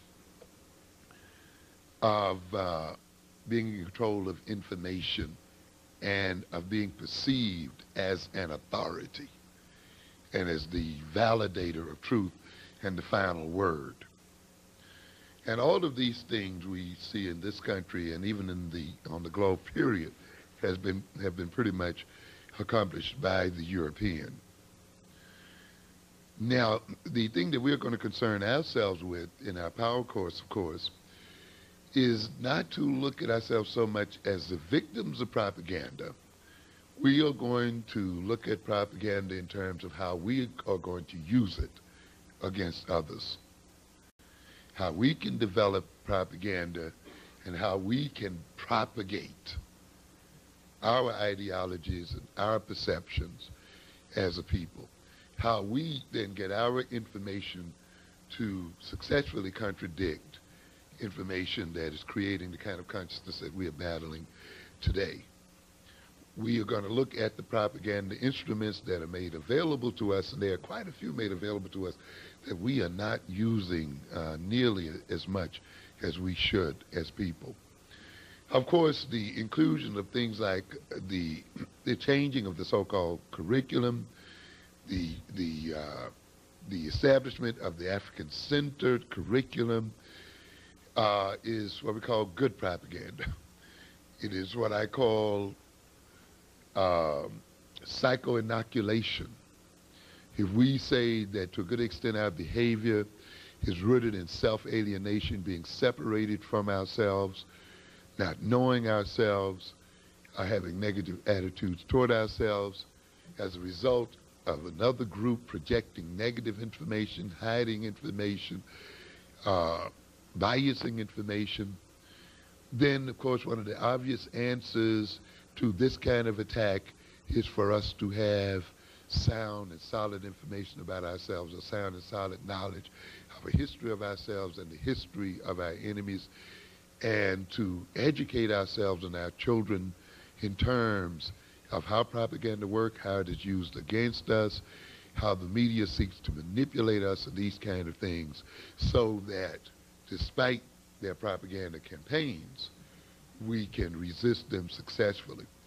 Ultimately, we must reduce the authoritative stature of the white man. We must raise authorities and authority figures within our own communities so that the final words will rest within the community and not outside the community itself. We see the good use of propaganda in the Nation of Islam and Elijah Muhammad and other groups, and we need to study them from that point of view under Marcus Garvey and people of this nature. So we have plenty of good examples of the effective use of propaganda and how it can be used for our interests instead of against our interests. Yes, ma'am. Good evening. I think I'll have to hold this. First, I'd like to thank you for being so clear on your topics. You're able to bring things to light so that we can break it down and see it, and we can relate it to our lives and our everyday way of living. I'd also like to, in the same breath, thank the African Poetry Theater for bringing you as well as other informative lecturers. My question for you is, the only thing that I was not too clear on was when you mentioned that if we purchase our own homes, that it helps to aid the federal government. Is there perhaps an alternative? Because what I'm looking at is, you had also mentioned in the same token that it is good, on the other hand, to have your own homes, because in that case you're able to build a community and make it your own.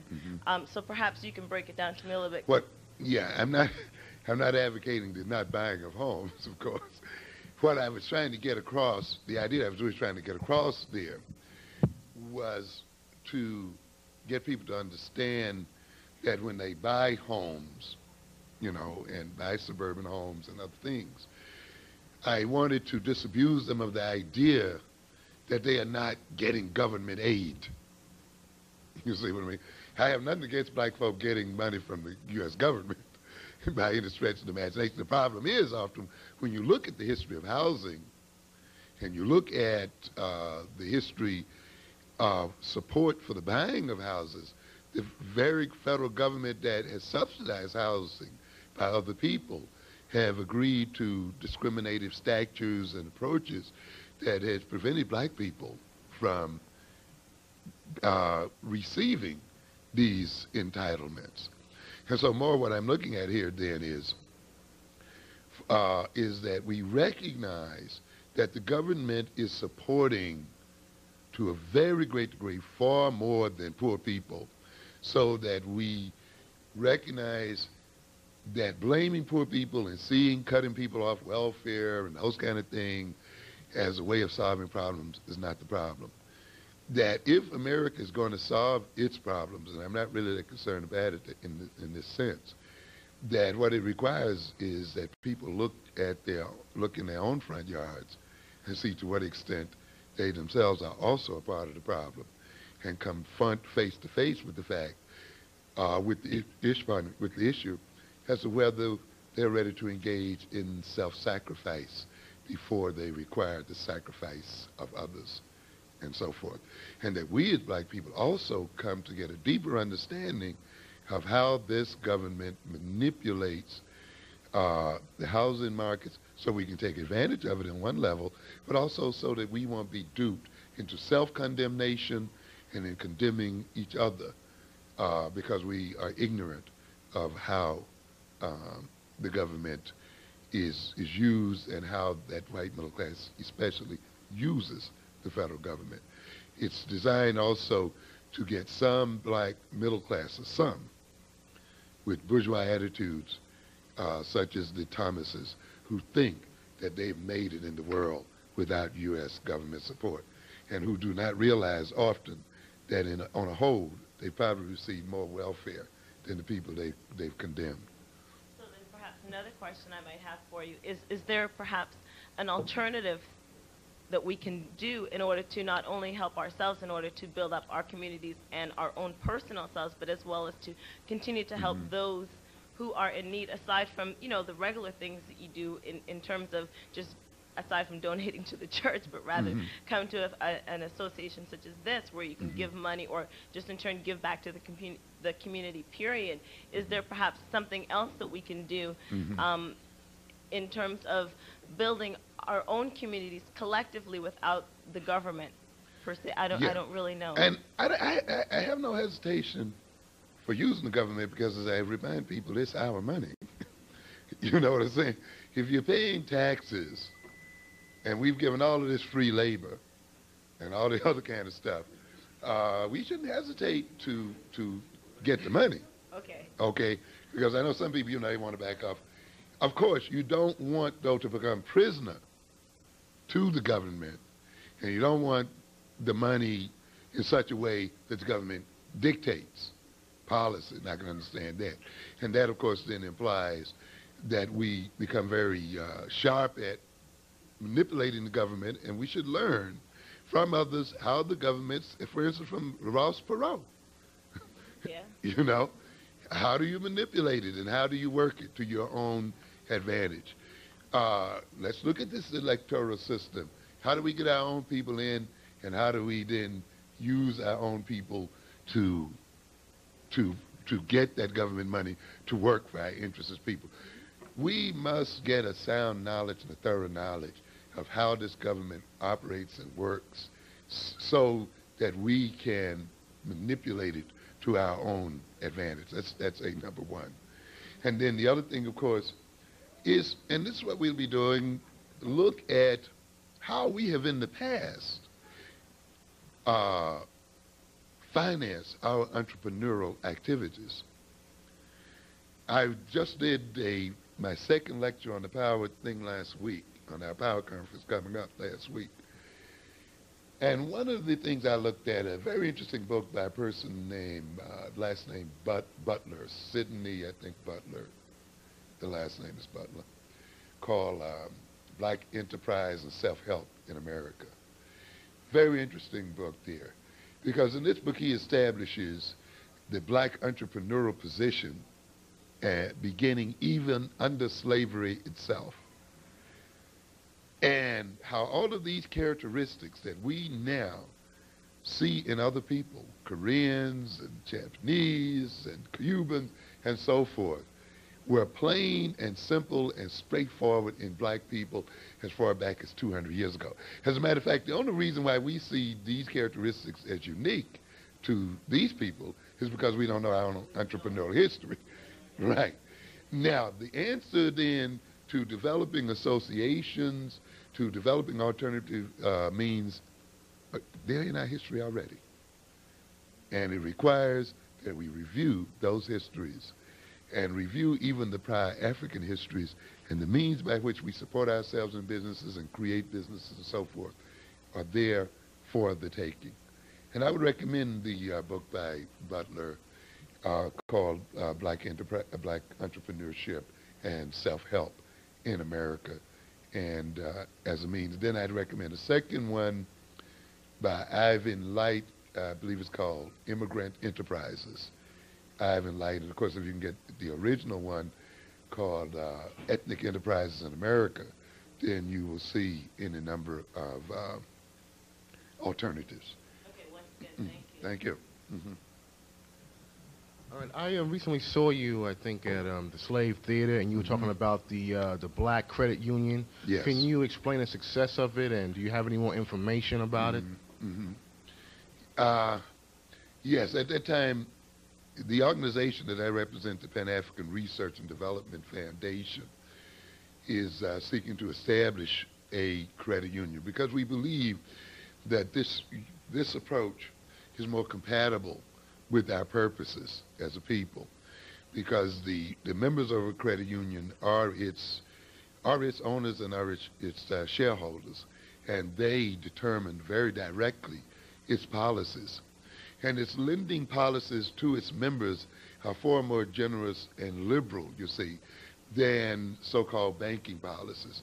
I have argued, for instance, that there's no such thing, in a sense, as a black bank, particularly as a black commercial bank, because in achieving that charter, the federal regulations and so forth are on it so stringently until really you're not free to lend your money as you see fit, You must maintain heavy cash reserves. You must apply means tests that really should be applied to people from a very mature economy and so forth, so that you have an institution there that really cannot do very much at all in advancing the economic development of black people by the very structure of that institution. The money literally, even though you put your money in the bank, it literally really comes under the control of another people, and they tell you when and under what circumstances you can lend it, and they're on you at all times. And evidence of that, of course, is when you look at the Freedom National Bank. It's somewhat ironic that almost for every year it remained on that street, the number of Korean businesses grew. and you have to question, how much did that bank really contribute to the development of black businesses? And it had a lot to do with the structure. The credit unions, which can offer the same kind of services, the ATM services, the car loan services, and the other kind of services you see as banks, have a much greater latitude in terms of lending policies and other kind of policies that I think are very compatible to our people rather than the bank. And we are developing that, and we'll continue to develop one in the fall, and of course encourage people to investigate credit unions and develop them among themselves in their particular organization. We do have the literature, and we do have the experts that if you're interested in developing one in your area with your group, we can recommend to you. And all you have to do is get in touch with us, and we'd be happy to put you in touch with the person who can give you all of the details and the methods by which you establish them. Okay, sure. Dr. Wilson. Mm-hmm.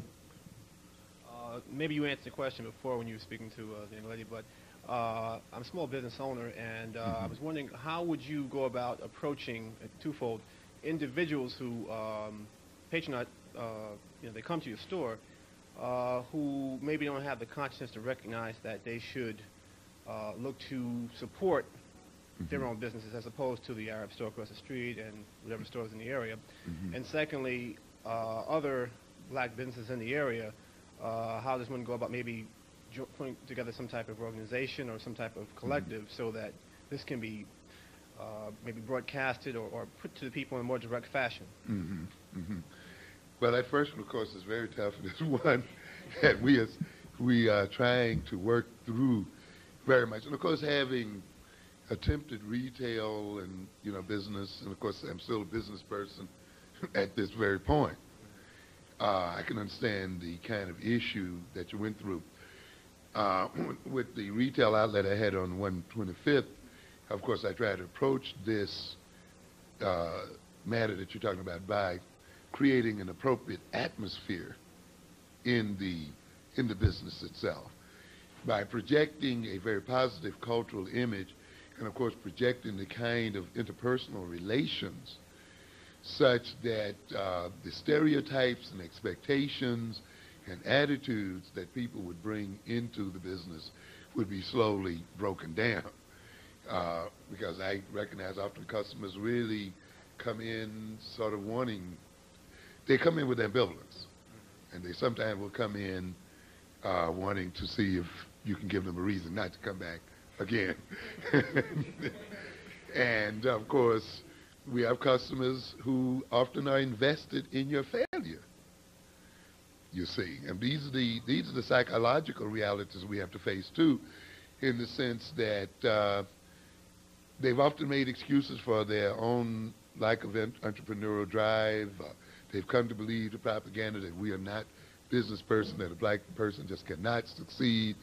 And in a sense, your very being in business and succeeding contradicts their notions and their rationales. And in a sense, in a paradoxical sort of way, they feel validated when you do fail. And so they will represent a challenge to you. And this is why, of course, you're being aware of this means, of course, a high degree of diplomacy and a high degree of patience with these individuals but not preaching, you see. Sometimes it'll take 1-2 years before these people are finally broken down. But sooner or later, I find I wait for people to ask the questions. Our people are going to stand back and look and see if you make it for 1 or 2 years. And interestingly enough, you're dangling on the string because they wait to see if you can do it. But you have to hang in there, and often then you'll find they'll come and ask when. And that's your opening. How, you see. And at that point, you can introduce your philosophy and your ideology of success and so forth, you see. Your very success establishes your authority to speak on the issue. And sooner or later, as you get to know people and interact with people who will invite you to groups and other kind of things, at that point, you carry the authority of a successful person, and you listen to, and you begin to slowly change the consciousness of people around you. The organizing of other people is another difficult one, too, because we have absorbed American individualism so deeply. And it is still something that you have to take very slowly and agonizingly with, and not get upset when people backslide and play around. It's a situation like any good salesperson, which you have to be as a business person. You got to keep cultivating them, and it may take some time to cultivate them subtly and gently. But of course, again, your business success, the atmosphere and the nature of your business, the word of mouth that flows from that business often can be used to stimulate others to begin to sort of move in your direction, or makes them more responsive to your approaches.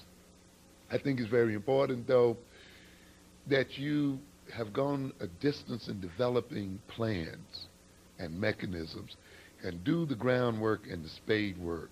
Because my experience is when you approach our people with vague ideas and kind of vague concepts of what we ought to do, and then as generous as it may sound, where you want to sit down and all work out the means together, you lose people very rapidly.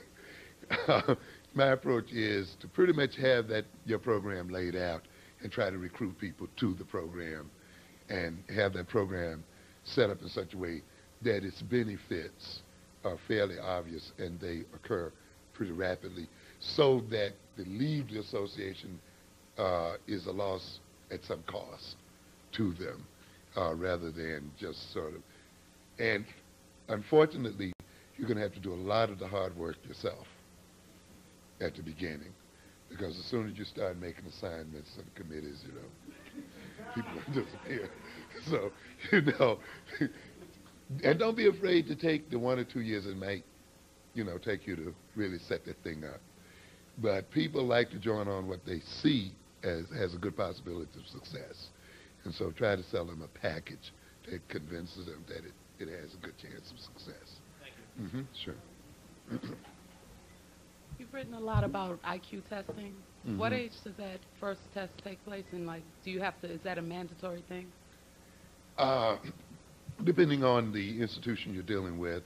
Like the public schools? No, the IQ is not a mandatory thing in public schools, even though it's mandatory in some private schools as a part, depending on the level of exclusivity, as a part of their admissions policy, you see. But otherwise, it's not really the gatekeeping, instrument it used to be, where the student would have to pass on this thing, but it becomes a value too, because sometimes it's used by school psychologists or others to try to evaluate students who may have problems.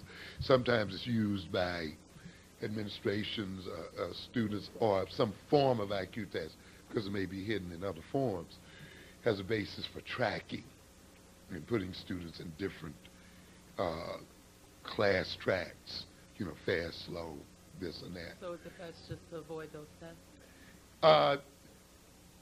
You can avoid them, particularly if they are being used incorrectly, and they're being used as a means they're being used unfairly. How would you? And at this point, though, I don't think you would need to really worry about them in the sense of their misuse, because in the normal run of things, you really don't run into them that way. I emphasize the IQ test as a very rough measure of intellectual growth. It does not define intelligence such as pure innate intelligence, but more as an indicator of learning experiences that an individual has had. Obviously, the tests are culturally biased. However, because they're culturally biased, I don't necessarily condemn them because of my belief that we as African people can pass these intelligence, so-called IQ tests, as well as and better than whites, and that we can pass them as a way of learning what they need to know and a way of learning what we need to know so that we can finally defeat them. I like the way the Japanese approach to it has been, in the sense they have not had to necessarily throw away their culture while maintaining their culture. They have beaten the Europeans at their own test. And what I'm saying is that we can be African-centered, African-based, and beat these people even at that test. We don't have to be afraid of them using the test, and we don't have to avoid the test. In fact, we tell them to bring it on and whip them with it. So what I'm trying to say, essentially in my book, is raise your children, match their growth and development with appropriate experience. You won't have to worry about an IQ test. You know what I'm saying? They will pass those tests and beat the white kids at those tests, and therefore they can't be used against you in a negative sort of way. So center your life around organizing and building up and maintaining the genius of your children. From that point on, the test is no problem. In fact, it can become a positive instrument for you. Sure.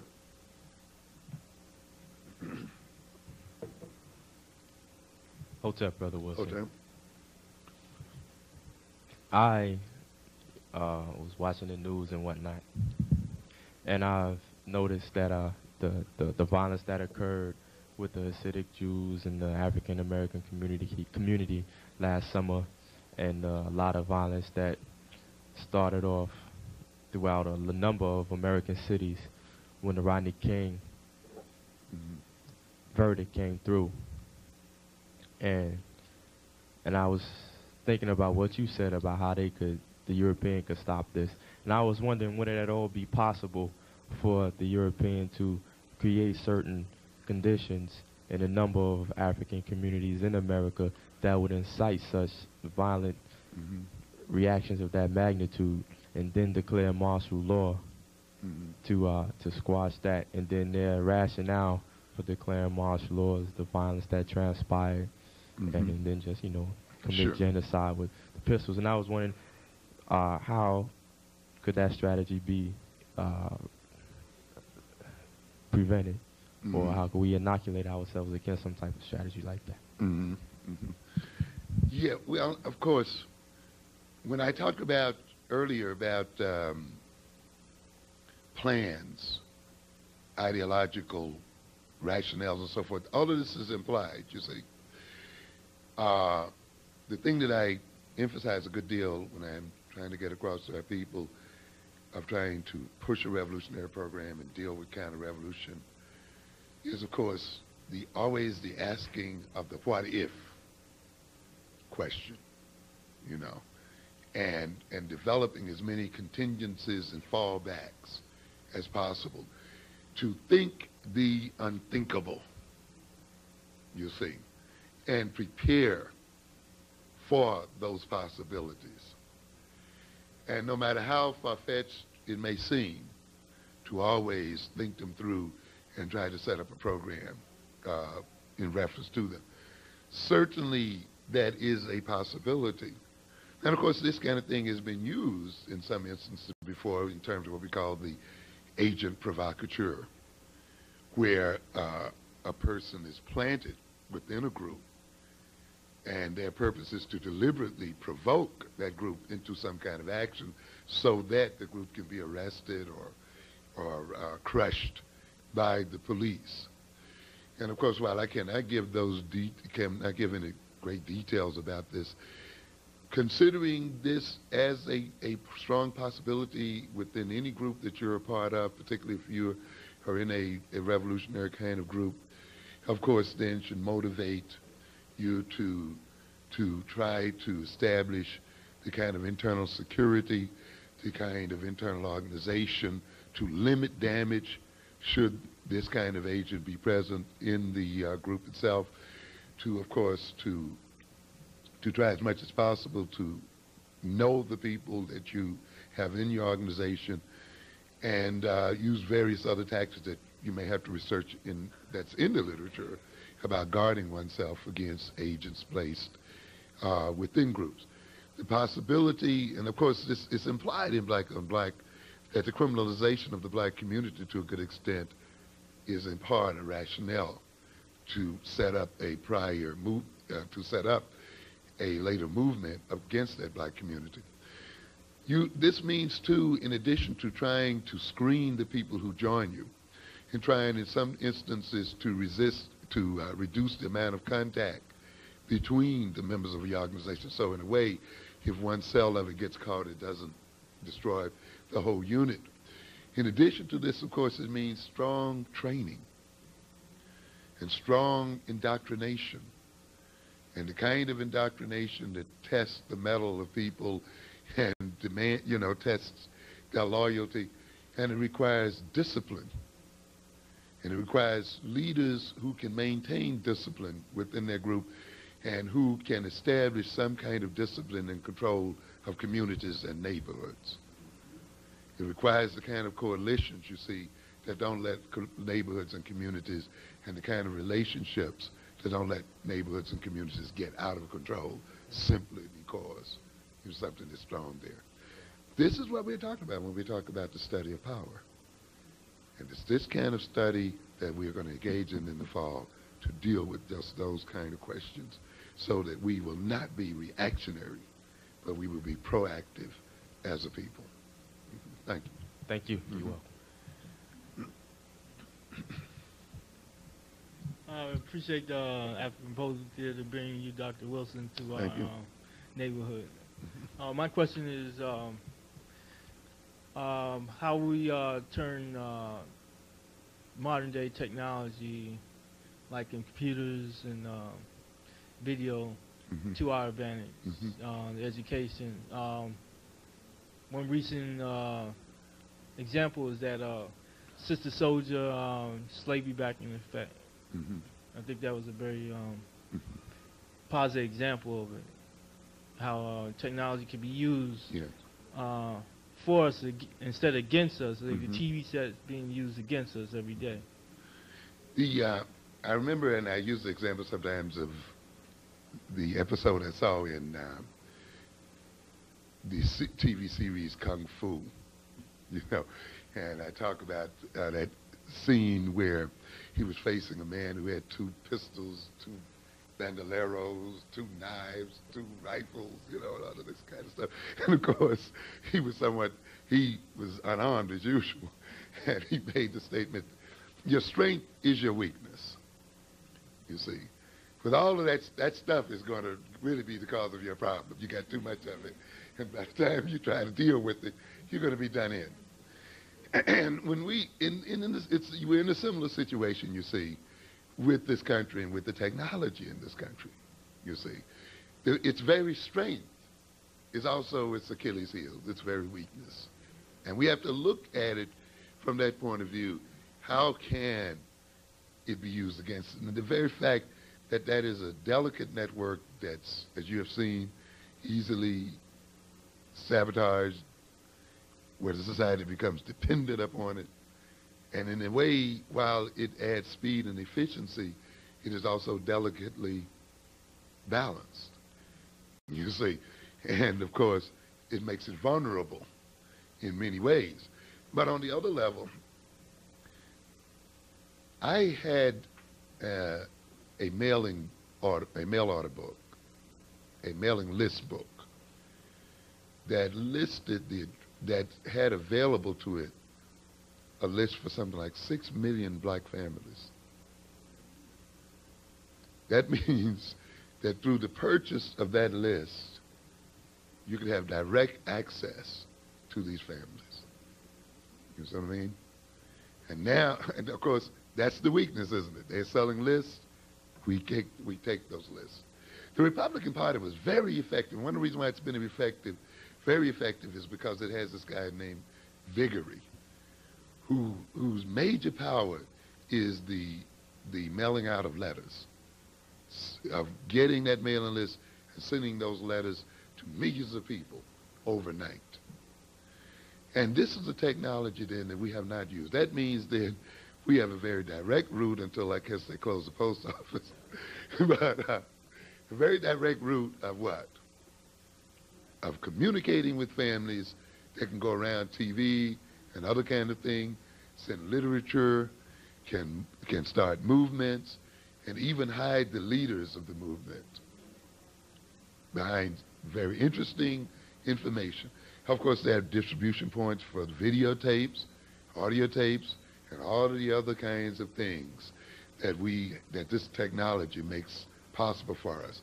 That computer, of course, can list all of those names and what?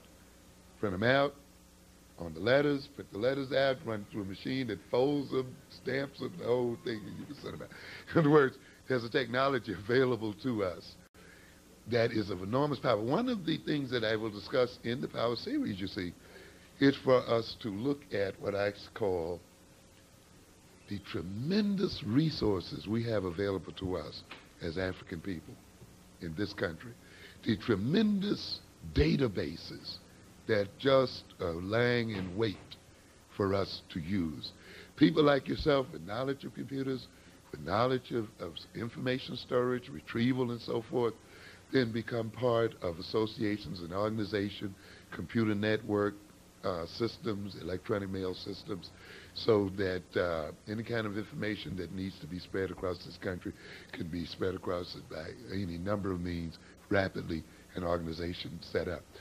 If you combine this rapid communication with people who have been appropriately trained, you see, and are located across the nation, so, and have similar values, perspectives, and ideas, then, you know, we're not going to talk too much about it, but you have bases, you have foundations, and we just have to study the technology, and we have to make up our mind that we're going to use it for us.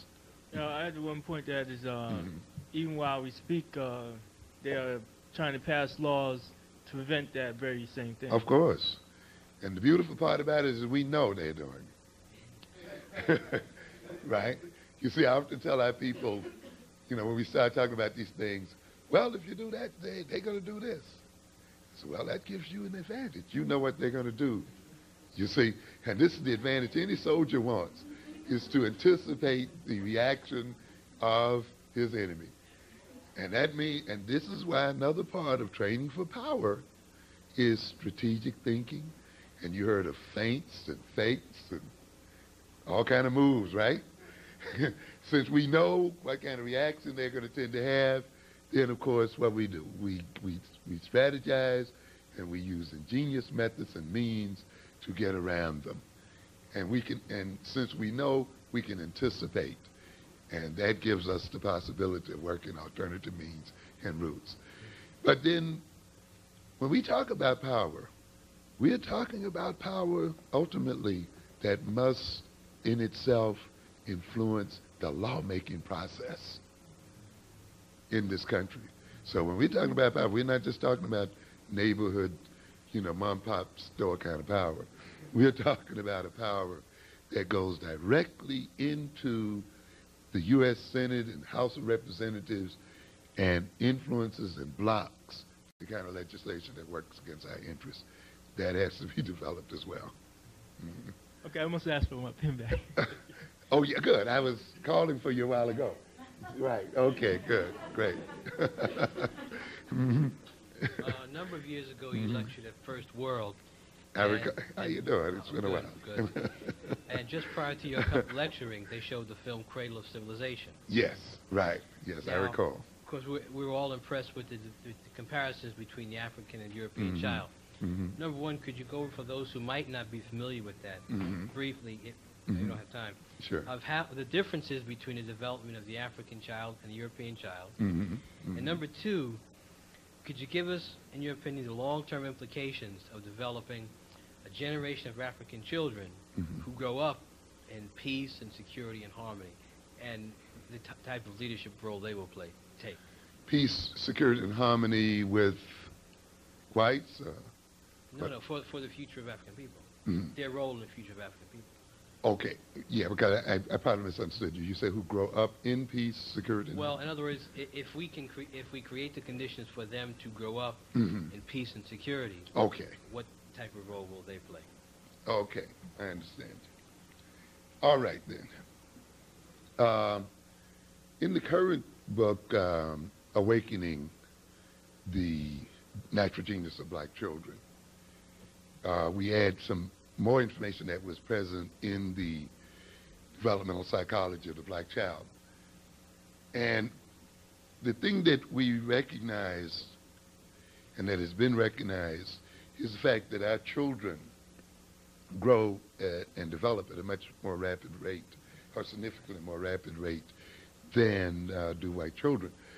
Of course, the thing that we have to recognize is that this is premised on the fact that our peoples and the bodies of our people have been developed to adapt to particular climatic and other kinds of conditions.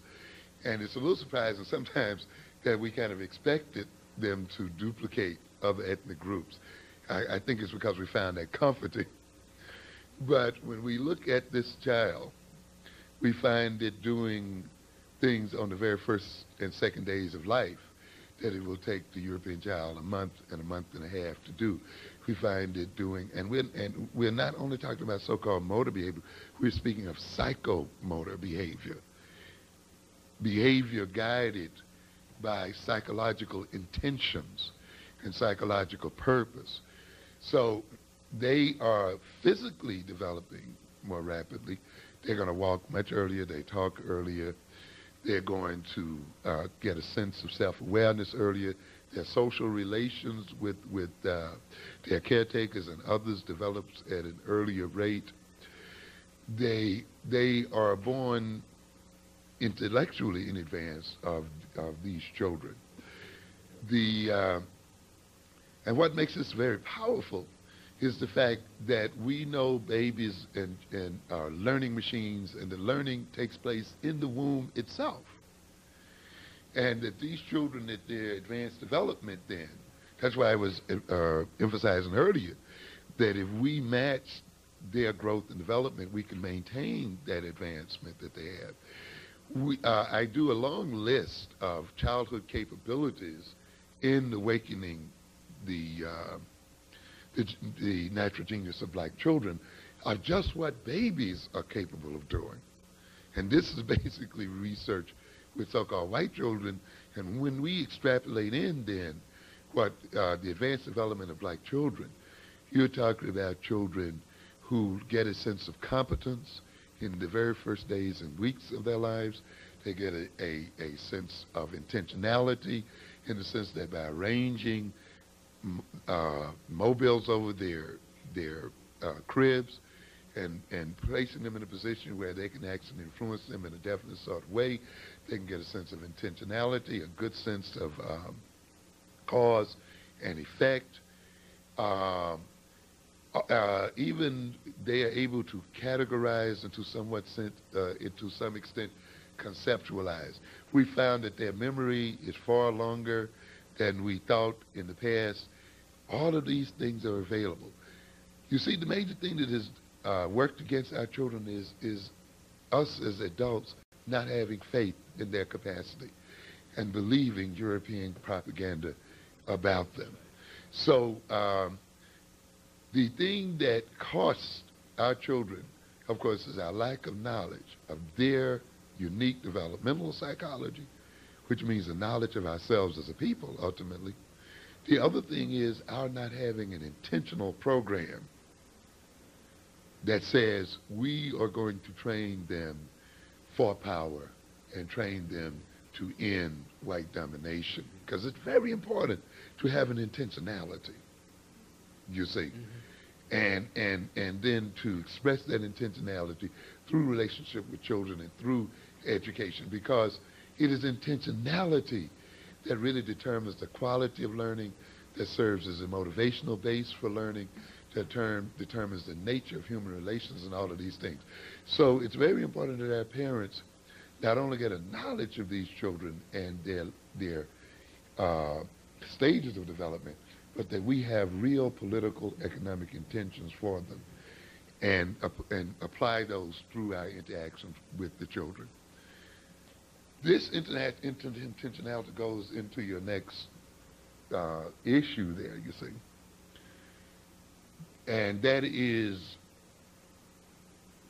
answering the question we raised earlier. What kind of problems do we have, and what kind of children do we need to solve those problems? And what kind of experiences should they be exposed to, you see? And then defining the content of the curriculum and the type of teaching method, the time systems and the other systems in line with creating these kinds of individuals, persons, and group organizations. Providing them with a secure environment and an orderly environment so that learning can take place, and so that they can have models for maintaining self-discipline and self-control becomes of key importance there. Providing them with a sound knowledge of what their task is and what the future demands of their world will be on them, and what kind of skills and social relationships they must develop in order to have to competently deal with those demands.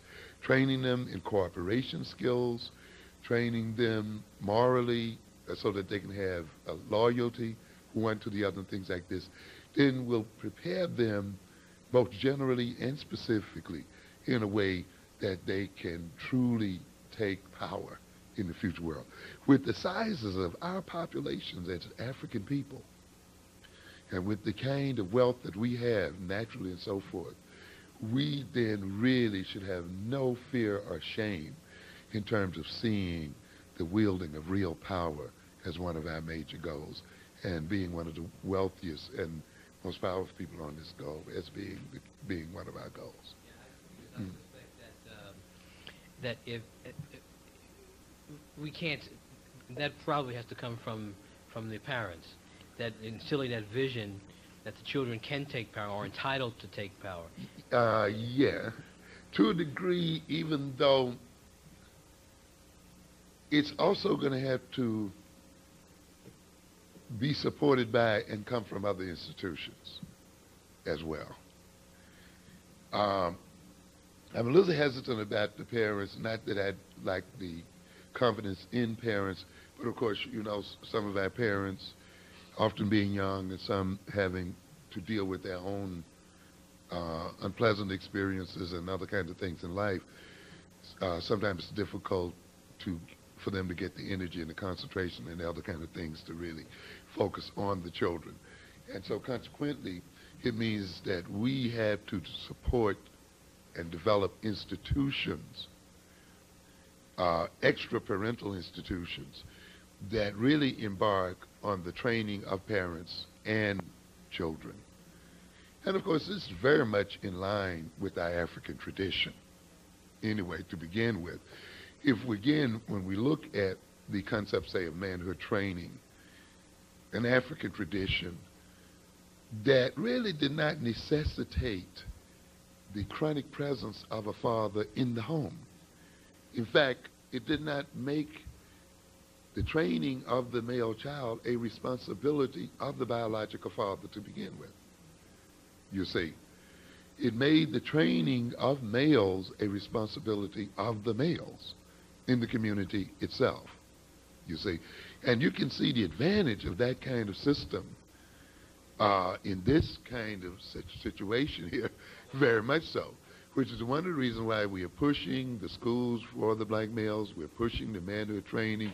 We are now trying to organize those conscious males to form institutions and organizations so that the responsibility for training our young men and, of course, similar organization among women can become a community responsibility. A part of that, though, too, will be as we train the children, we will train the parents. And we will train the children to be parents, you see. So in the future, as we train them, we can then rely on the parents more heavily to create the kind of children that we want and need. Thank you very much. Thank you. Good evening, Dr. Wilson. Good evening. Dr. Wilson. I wanted to ask, I think, two questions. I want to touch on those. I want you to touch on those topics. One, many of us may be old enough to remember some of the Walt Disney movies. Remember the ones where they were, they were doing all kinds of experiments, and they dealt with the one where they had the monkey, and they were dealing with the sleep teaching technique, where they had the headphones on. Oh, this was a movie, not a cartoon. This was a movie. Okay, right, no, this was the movies. They used to have these crazy movies. Unfortunately, I don't see Walt Disney's movies, but go ahead. Right, but now in this one, they had the monkey, and they were trying to teach the monkey to do certain things. So one of this kid, this young guy, had developed a sleep teaching technique where he had a tape recorder, he had headphones, and when the monkey went to sleep at night, he would play whatever it is, the information that he wanted the monkey to deal with. And so in the morning, he would, this would go over and over. And I don't know if it would be considered to be subliminal because you wouldn't really be conscious in terms of sleep. But at the same time, the information would be entering into the subconscious, right, while you were sleeping. So the monkey would get up and they would test the monkey on the information, and the monkey will have assimilated this information. I want to maybe to speak on the importance of maybe us in our homes, right, applying some measure of subliminal seduction with our children, because sometimes the only time we have control over certain aspects of the environment, even within our home, is at the time when everybody's asleep, right? Okay. Another time, right? Okay. And another thing also is the idea of, let's say, for example, for we as a people, we have not been controlling our economics, yet we've been generating it. That means that somebody else has been controlling it.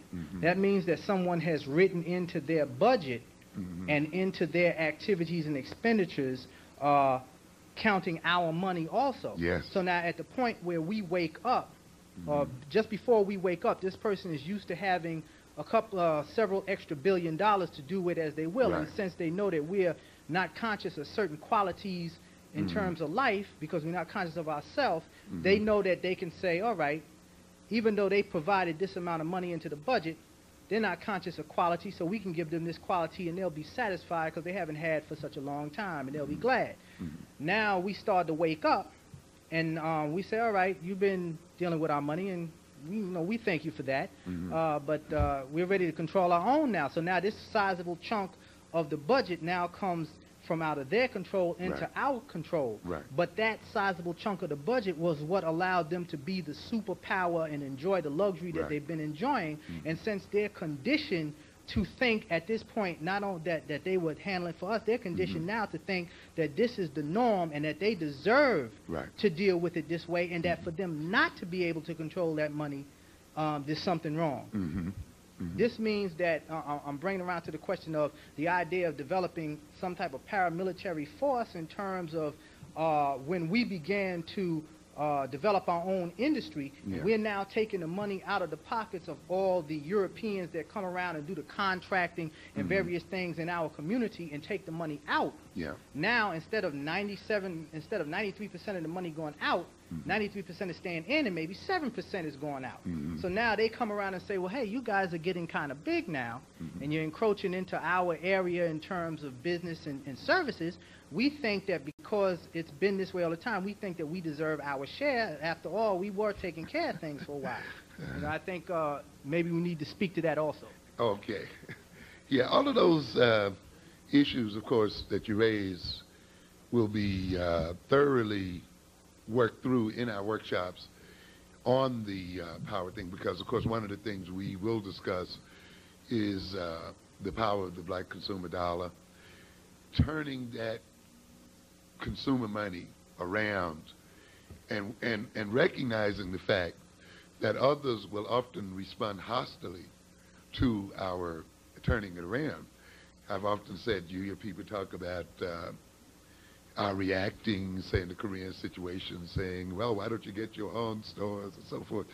And of course you have to remind them, of course you're really kidding about that, because in a sense your livelihood depends on us not owning the shops.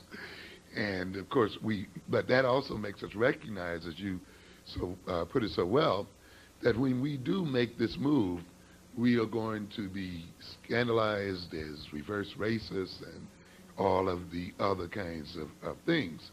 And this is why, of course, we have to develop the psychological foundations and outlooks that will permit us to withstand this kind of situation. And we will have to develop physical means at times, if necessary, of protecting our interests. And this is not uncommon in America at all.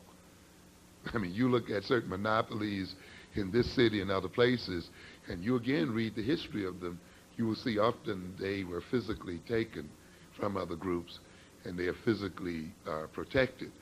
It's been our hesitancy as a people to enter into this level of protection of industry and taking industry that is one of the reasons why we are in the condition we are in as people.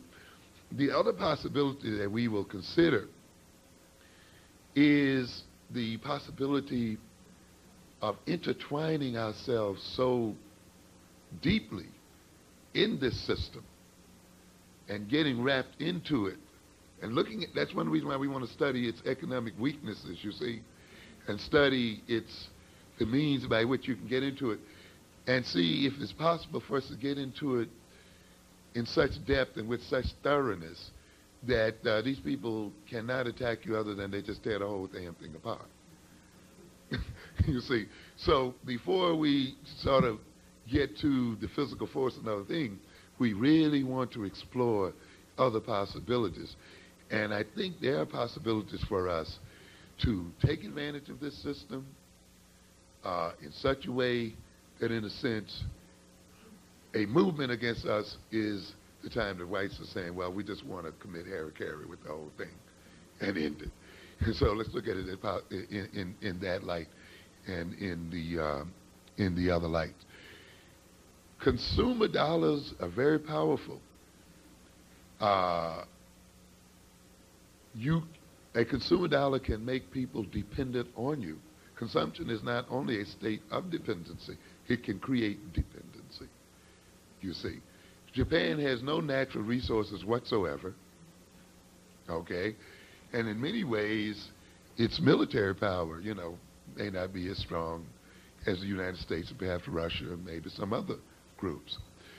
But it's interesting to look at Japan's manipulation of its suppliers by making its suppliers compete one against the other, you see, and getting a number of suppliers for the same resources.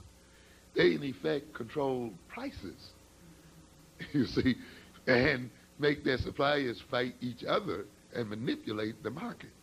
So, again, what we'd have to do, you see, is engage in strategic thinking and look at something that at first may appear to be a weakness of ours and see in what way it can be used as a strength and be used to manipulate people as such, rather than separating ourselves so distinctly that we set ourselves up as a target, you see.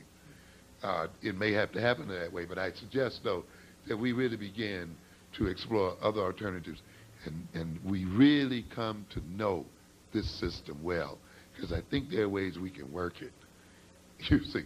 And the other thing about the subliminal situation there, I don't know, the research in that area is so contradictory. It's just hard to kind of make heads or tails of it right now. And I don't know whether that's intentional, in that these powers that be don't really want people to know that this is a real power, or is it really the case that people can engage in very productive subliminal learning? Now, of course, that should be one of the projects I guess I'll really offer to the National Association of Black Psychologists.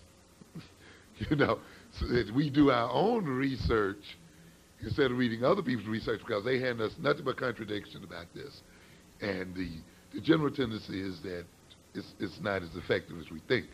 But what we really need to do is research it for ourselves and find out and publish this kind of information for our people so it can be used. You had a quick rejoinder, then we'll be through. Okay. Then this will end it. Okay. On the question of propaganda, earlier you was asked about that. I want your views on the use of Spike Lee as a folk hero. Also, his use of Malcolm X, which I feel is towards the disarming of the freedom movement by black people. You know. Well, I think you perhaps should express your opinion on that. All right. Yeah. Yeah. Well, I've become very suspicious of Spike. And I would admit that they had really kind of like sold him to me. You know, I thought the brother was real. But it's my understanding that Spike Lee was on Our Voices, which is a TV program that comes on BET, aired by the sister named Bev Smith. And I understand that he told Bev Smith that it was his belief that the Nation of Islam had assassinated Malcolm X, and that he intended to portray that in the movie. Okay. At the same time, I'm understanding that the movie was basically financed by a group of white Jews who are, as I understand, the enemies of Louis Farrakhan and the Nation of Islam. Okay. I feel that if Spike does go through with his promise of portraying that in the movie X that the Nation of Islam assassinated Malcolm, I think that would be bad for our movement. I think it would be divisive.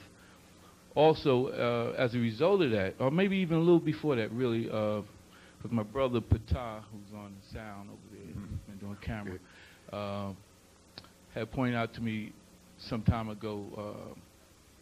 We start taking a look at Spike's movies, okay, and we personally feel that his movies are problematic. Even from Bed-Stuy Barbershop, We Cut Heads, on through She's Gotta Have It, School Days, Do the Right Thing, More Better Blues.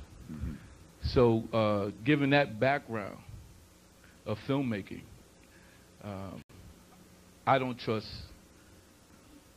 Spike Lee, you know. So what oh, Jungle Fever, right. How can I do that? So what do Ebony and Ivory. What do you suggest? Ebony and Ivory, you know, and then like with his commercials for Nike, you know, if we're gonna live together, we're gonna have to play together, okay? So what do you suggest then that people do about it? We'll turn this around.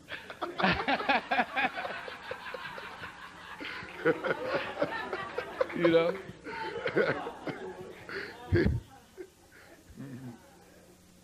I don't know what to do about it, brother. What should we do about it? I mean, you know, I think we just need to take a look at Spike. We need to become hip to him, and I think he's the major media propaganda tool right now. And I want a deep psychological analysis on it. Well, I wouldn't like to disappoint you, but I'm afraid that I spend so little time thinking about Spike Lee. And, you know, the whole thing. Frankly, I've seen, let's see, I didn't see Mo Better Blues. I saw She's Gotta Have It, School Days, No. Jungle Fever. And personally, none of which impressed me that much. Okay. I had to be frank, I didn't see sinister motives in them, and I'm not saying it's not there. It's just been maybe because my interest wasn't strong enough, they didn't provoke me enough to make me really go really much further than walking out of the movie and going on about my business. And so, frankly, I don't have a set of opinions or attitudes really towards Spike. And I guess because of my own preoccupations, I really haven't paid too much of mind to the debates around Malcolm X. Okay. And that may be also due to my own state of mind in that I guess my mind is pretty well made up about where I'm going and what I'm going to do to the extent that it doesn't bother me too much about the Malcolm X movie. So I haven't felt compelled to, enter into some kind of proactive movement in terms of what this thing is about, and in terms of his attitude about it. And so from that point of view, it's hard for me to really make a suggestion and to really give a strong opinion or advice about how people should deal with it. I hope it will, of course, give a positive image of Malcolm, and it has a positive effect on black people. I will give Spike the benefit of the doubt that he's trying to do that. I think Spike has enough sense to know that he just cannot come deliberately and insult black people.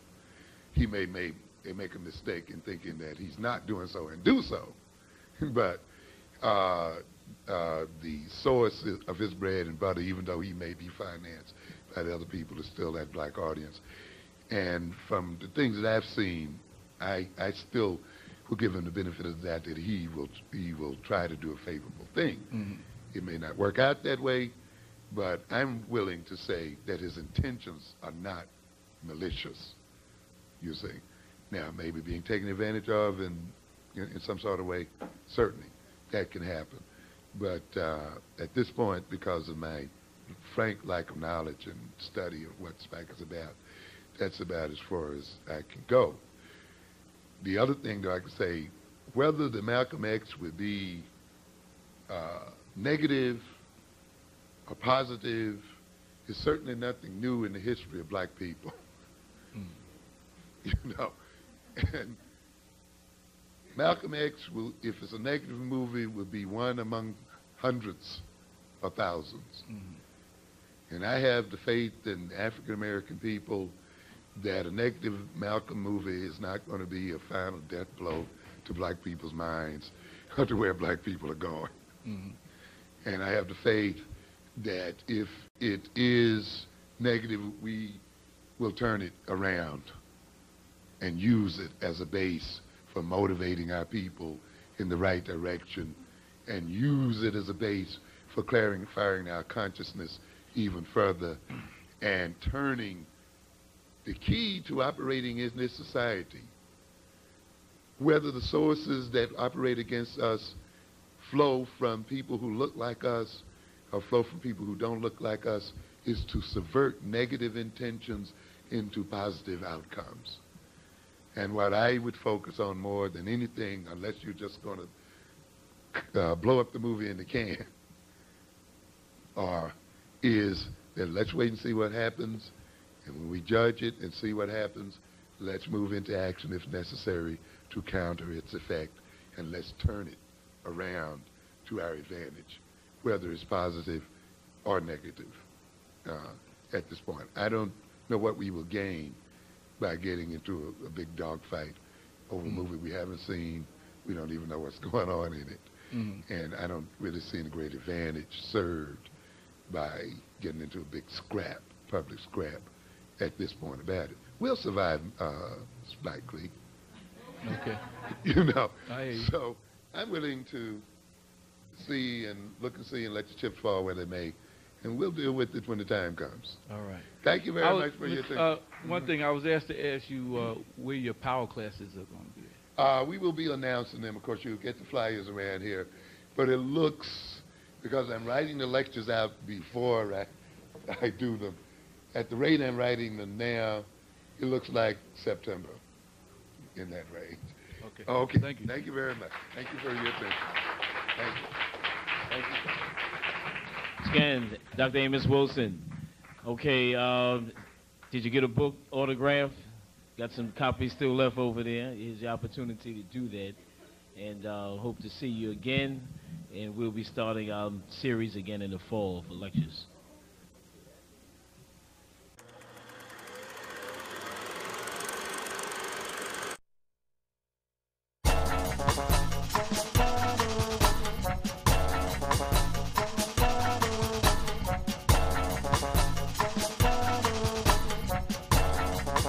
Building at 1006 Surrey Street, here in Lafayette, Louisiana, 70501.